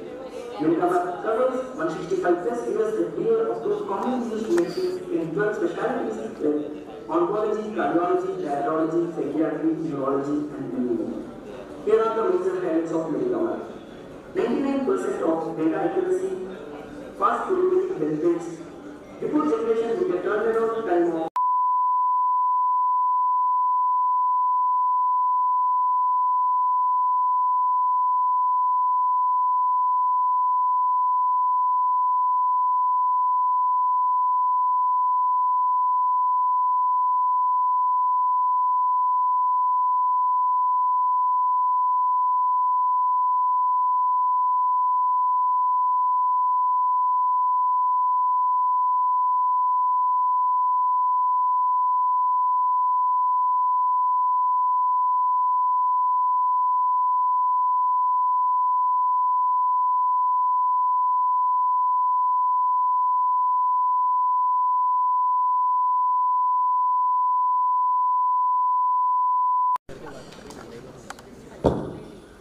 We now have a second panel discussion, pharmacogenomics in clinical setting, and the moderator for this session is Dr. Dev. He's our medical advisor at MapMyGenome.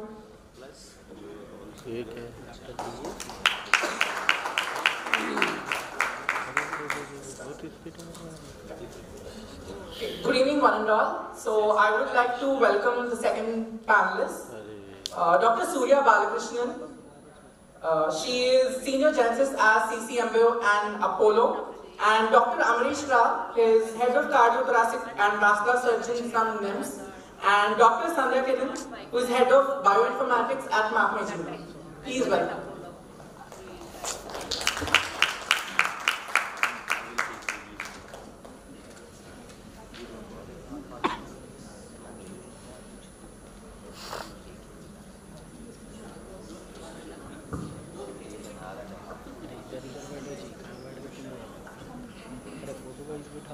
good evening everyone. So I would like to start with Dr. Anish, since we were also discussing about how pharmacogenomics, how you are using it at your own institute. So would you want to shed a little light on how it is useful and how beneficial it is, and how has it been in your practice? Unlike most clinicians, I could say that I have a lot of practical experience with this. And it is on both sides of the coin. We do a lot of lab replacements and we use a lot of warfarin. Much of it is for poor patients. So one day, Dr. Vijay Kumar, who was in medical pharmacology, he approached me and said, Amrish, we are finding it difficult to actually conduct a study on pharmacogenetics for that. Can you be the clinical front for that? So my only role was to provide him with patients so that they can do a proper study. You know, there's a difference, basic difference between the clinicians and basic sciences people, is that we are very much outcome oriented and the labs people are very much process oriented. There's an inherent conflict between them.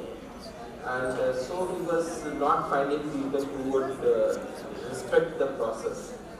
So I said, fine, we'll do this study. And then we found out that then we reached an algorithm. The end result of the study was we got an algorithm. AX plus BY plus CZ plus D is equal to the therapeutic dose of warfarin which could be reached. And then we realized that if we use that algorithm, 85% of the times we are getting it right, the therapeutic dose right, the range right. And if not, we were 60%. Our attendance was 60%, and probably that would have gone down further if it were not some experienced clinician prescribing it. How did we succeed? Did we really succeed in getting it implemented on the ground level? Then I realized that this looks good, and more than anything, it was a guide to which we could titrate our patients. So, but eventually we realized that instead of getting this test done for all the patients, we were only doing it for patients who were in the extremes, who were the outliers. So the ones who didn't have within the therapeutic range. So that when we were uncomfortable with our traditional dosing, we would tend to go towards that, we would take it as a median, and we would tend to go to err on the side of the suggested range. All said and done, I couldn't convince any of my colleagues to adopt this test. And eventually, then I did my healthcare management by SBI. This was always a frustrating thing for me. So then I realized probably the way to go about it is to flip the entire model. These kind of algorithms can very easily be. What does the patient come to me for? He says, this is my PDIR report. Can you adjust my dose? And I just make a guesswork and send him back. Say, get a test repeated after 3 days, after 4 days, after 1 week and all. He has to come all the way from wherever he is, get a attendant, get himself trained and all. Now there are prick tests like you have for diabetes, blood sugar, you have those. And these models can very easily be combined with AI or some basic computational things that can very easily combine. And you can do away with the patient's doctor visits. So I think the industry has to flip the entire model where it is trying to pitch in these tests to the doctors. I think they should bundle it into something else. This is not my domain, so I can't. But from an experience point of view, I realized very difficult to convince doctors for basic things. Secondly, when it came to clopidogrel, we had a thesis study from one of our people where they studied whether the platelets were aggregating or not. So 40% did, 40 to 45% did. So clopidogrel wasn't working in almost 45% of the patients. Yet we keep prescribing it. So when people are talking about cost of the test and all, I think the real thing you should look at is not the cost, but you should look at the value.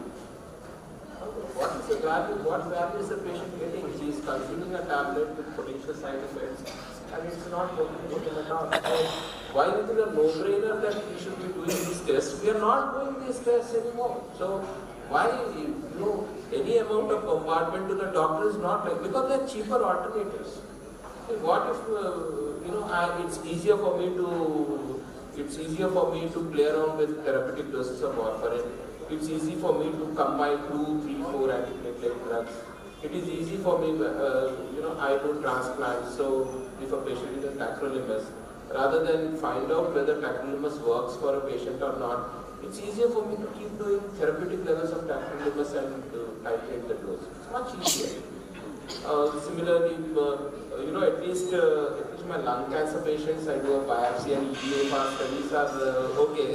It's one way for me to get rid of a patient because most of the lung cancers are not operable anyway. So I feel I may be sounding very cynical, but it's useless to get the doctor community going to try to popularize the doctor community. The models have to be flipped over. Out of the box solutions have to come. Probably you can launch a kit which says that this is your blood thinner kit, or this is your somebody might bundle it as this is your pre-intervention kit, in which you do HIV, HPCG and these things, or this is your pre-valve replacement kit. So you do all these tests and you bundle it. At some point, some different business models have to come. While we can argue till the cows will come home that these are beneficial tests, but the adaptability is very poor because there are a lot of cheaper alternatives available. Nobody, at the cost of sounding repetitive, nobody is bothered with the costs anymore. But I think people have to pay a lot of focus on the value, and that's why it's all the more important that your models come.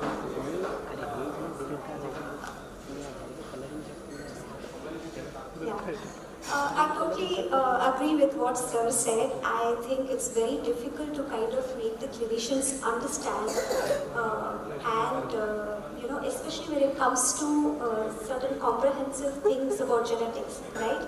But I think we are making a headway. I don't think clinicians are less aware about genetics now, especially in Hyderabad. I think we are starting at just few clinics or few hospitals by the month, or say maybe a couple of years, right? And I totally get about the warfarin thing. We used to do this trial and error, and the moment you see that the patient's INR is actually not picking up, there are better congeners now. Instead of going for a profiling, I think many of the clinicians actually choose to go for better anticoagulants like dabigatran or epixaban. So all that said and done, but I feel that pharmacogenomics is like the welcome kit that you can give to the clinicians to lure them into this Pandora box of benefits that genetics has to actually offer. So pharmacogenomics is just one aspect of what the genetics can actually offer and how it can transform the medicine completely. So it is guidelines recommended, and totally eliminates this trial and error way of prescribing a medicine. There are 3 ways in which you can implement it. First is the targeted therapy. That is, you have a specific genetic variation in a patient. You choose certain drugs which specifically work on those patients. Like Sir said, EGFR, right? So you have this genetesting, and it has had tremendous benefit in lung cancer patients. Sir would agree. I mean, now the overall survival has picked up so much. It's beyond 5 years in some patients. So it's really great to see those, benefits in a patient. And especially in oncology, you see a lot of targeted therapies making its way. So that is one aspect. And then the second aspect is to determine the sensitivity. That is how well or efficiently the drug is able to work in a given person. So if you take diabetes, for example, there are certain genetic variations based on which you can actually prescribe the sulfonylureas. So those patients respond better, and sulfonylureas are actually very cheaper as well. So it works out. And then there is a third aspect where you can actually prevent the adverse reactions. Like in many patients, like in lung transplant, Sir mentioned, you have a lot of these immunosuppressants which are really toxic to the body, right? So you have to put the patient on really heavy doses of this azathioprine and tacrolimus, and in HIV patient abacavir, right? So before you subject these patients to these kind of treatments, which are quite toxic and also expensive, right? And sometimes the reactions can be really deadly, right? So these are the 3 ways in which you can actually harness the potential of pharmacogenomics in your clinical practice. And I really feel that pharmacogenomics is a better way to kind of introduce the clinicians to genetics, because most of the genetic disorders are now actually being emphasized, but I think it is yet to make a really solid entry into the clinical practice, and I feel pharmacogenomics is the way to do it, because it has incentives basically in your practice, right? So I think this is a really good kit that we should use to the maximum, and awareness, it grows. I mean, we are not the same person who were yesterday, right? So clinicians will also grow up to it, and I'm really hopeful. Really hopeful about it. So can you tell us about your journey? So you were a doctor, a medical doctor, who then went on to pursue genetics, and you became a clinical geneticist, and you are practicing at both CCMBA and Apollo. Have you gone through any cases, or would you want to enlighten us on any such case which you have noticed with respect to pharmacogenomics and the benefits? So let me tell you this upfront, that as a clinical geneticist, you are not really dealing so much with the treatment aspect. But yes, during my internal medicine period, we have seen a lot of patients on warfarin, like Sir said, some of them would not respond, and some of them would actually be overly sensitive to it, right? And of course, G6PD, which is routinely done right before you actually administer an anti-malarial for a patient, right? So these are the common examples that we used to see. But as a clinical geneticist, since I'm also interested more in oncology, I do go through a lot of this targeted therapies, and it's really brilliant, what science has achieved in the last 10 years. Right from the beginning, when this Philadelphia chromosome was actually discovered, and you had imatinib made available, it brought in such a drastic, survival of the patients with CML. So CML is no longer a very deadly cancer, and there are patients who are actually on multiple lines of this tyrosine kinase inhibitors and still doing really well. Of course, there are a little bit of issues with resistance and things like that, but you always have a better drug which is made for that particular resistant mutation, and then it is able to overcome that as well. So it's very, very satisfying to see such amazing things happening in the field of genetics on a daily basis, and then to actually see its effects in clinical practice is something more gratifying, and I think any doctor would be really happy to actually see that as well. Of course, at the end of the day, we are really happy once our patient has gone to a better place, and the outcome obviously makes us feel very happy. So I want to direct a question to Dr. Sandhya, who is our bioinformatician. So since he's also had a question about how we choose, are we not reporting the newer drugs? So can you talk a little bit about how we get to deciding which markers to choose, and what is the protocol, and how do we do the whole testing exactly? We have multiple ways of selecting the markers. First, we give preference to all the variants approved with different modalities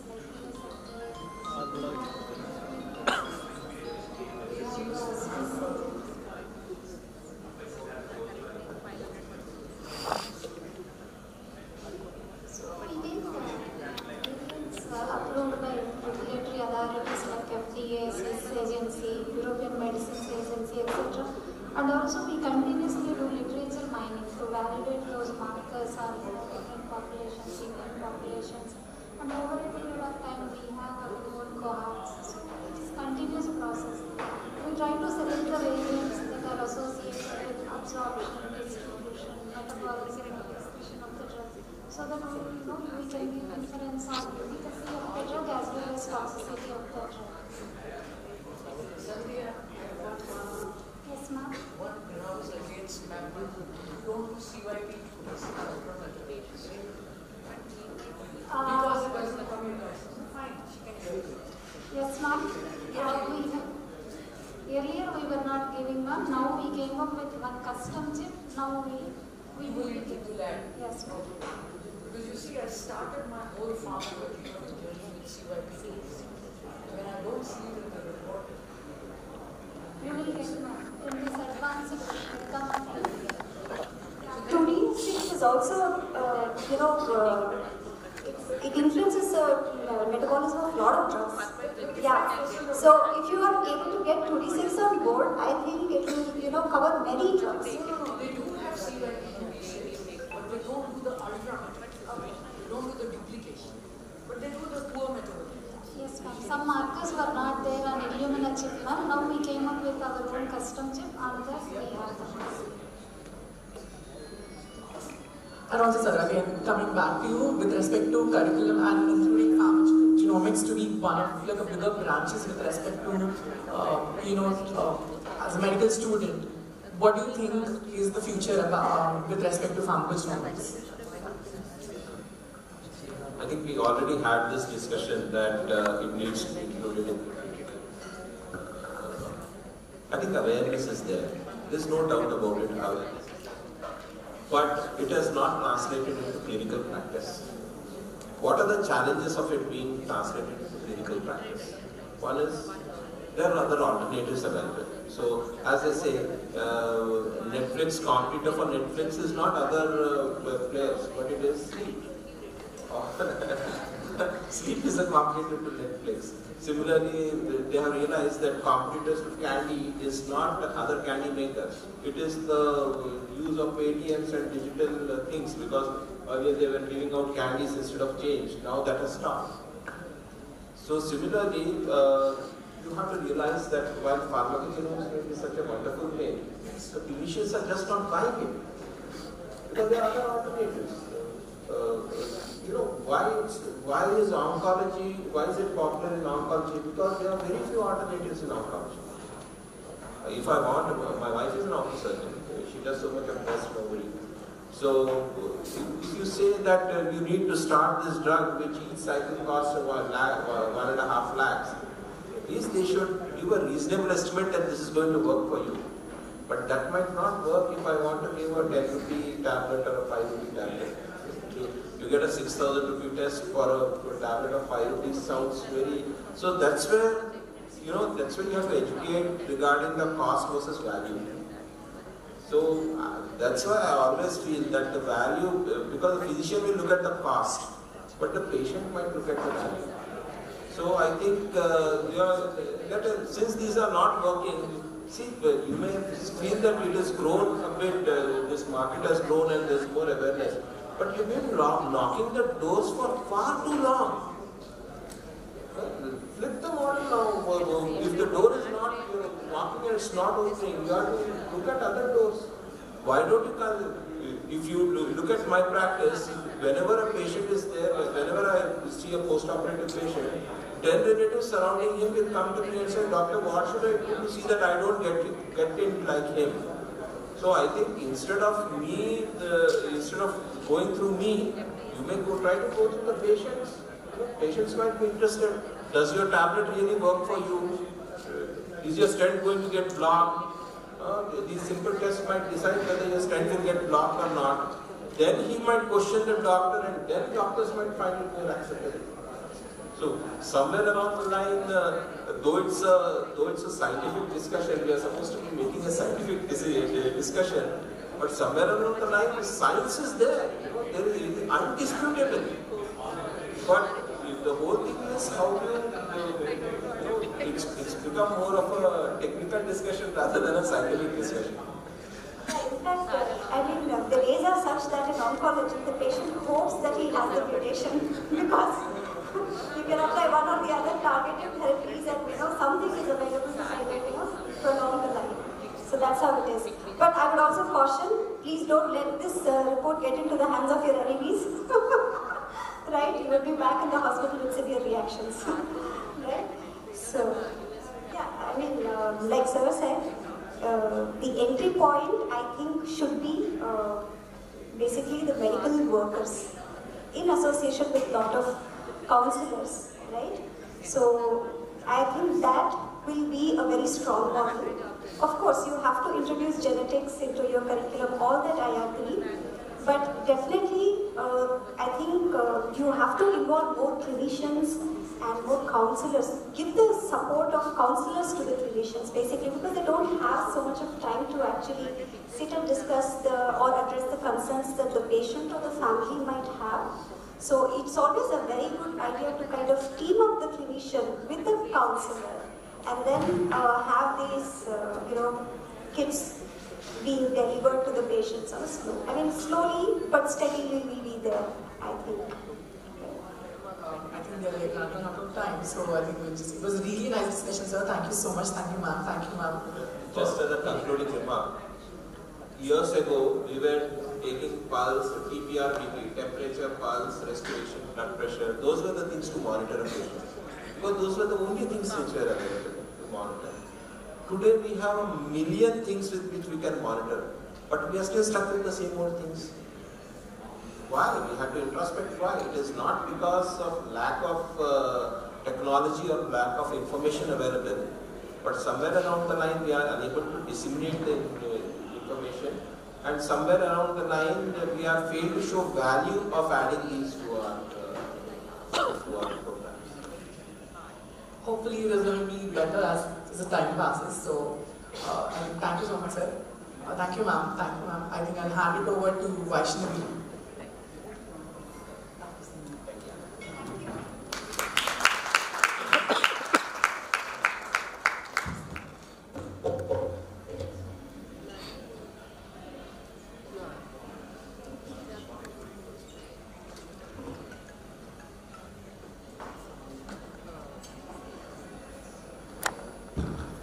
Thank you so much for the wonderful panel discussion.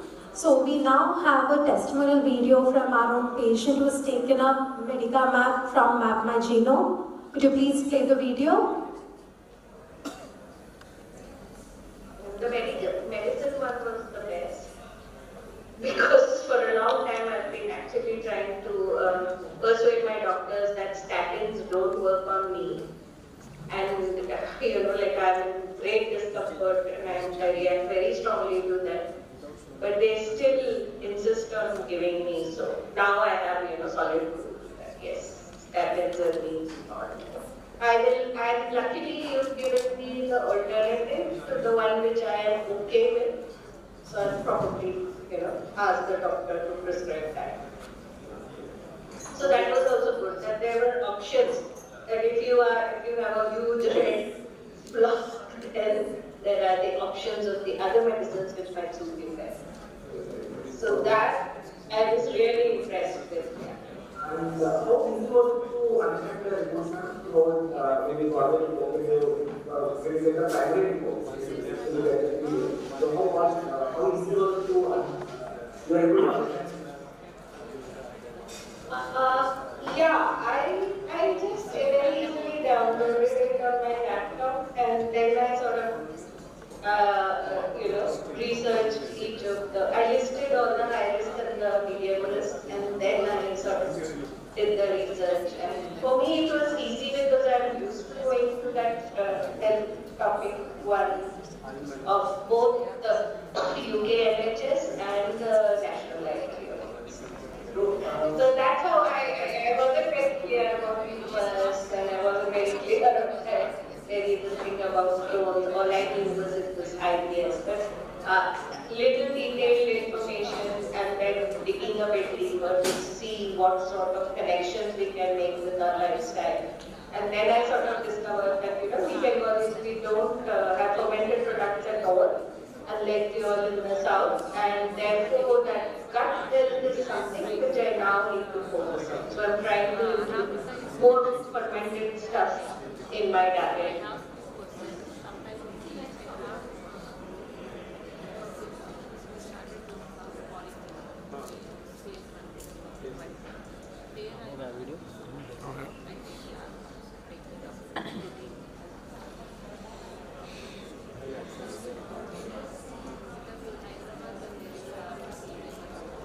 Yes.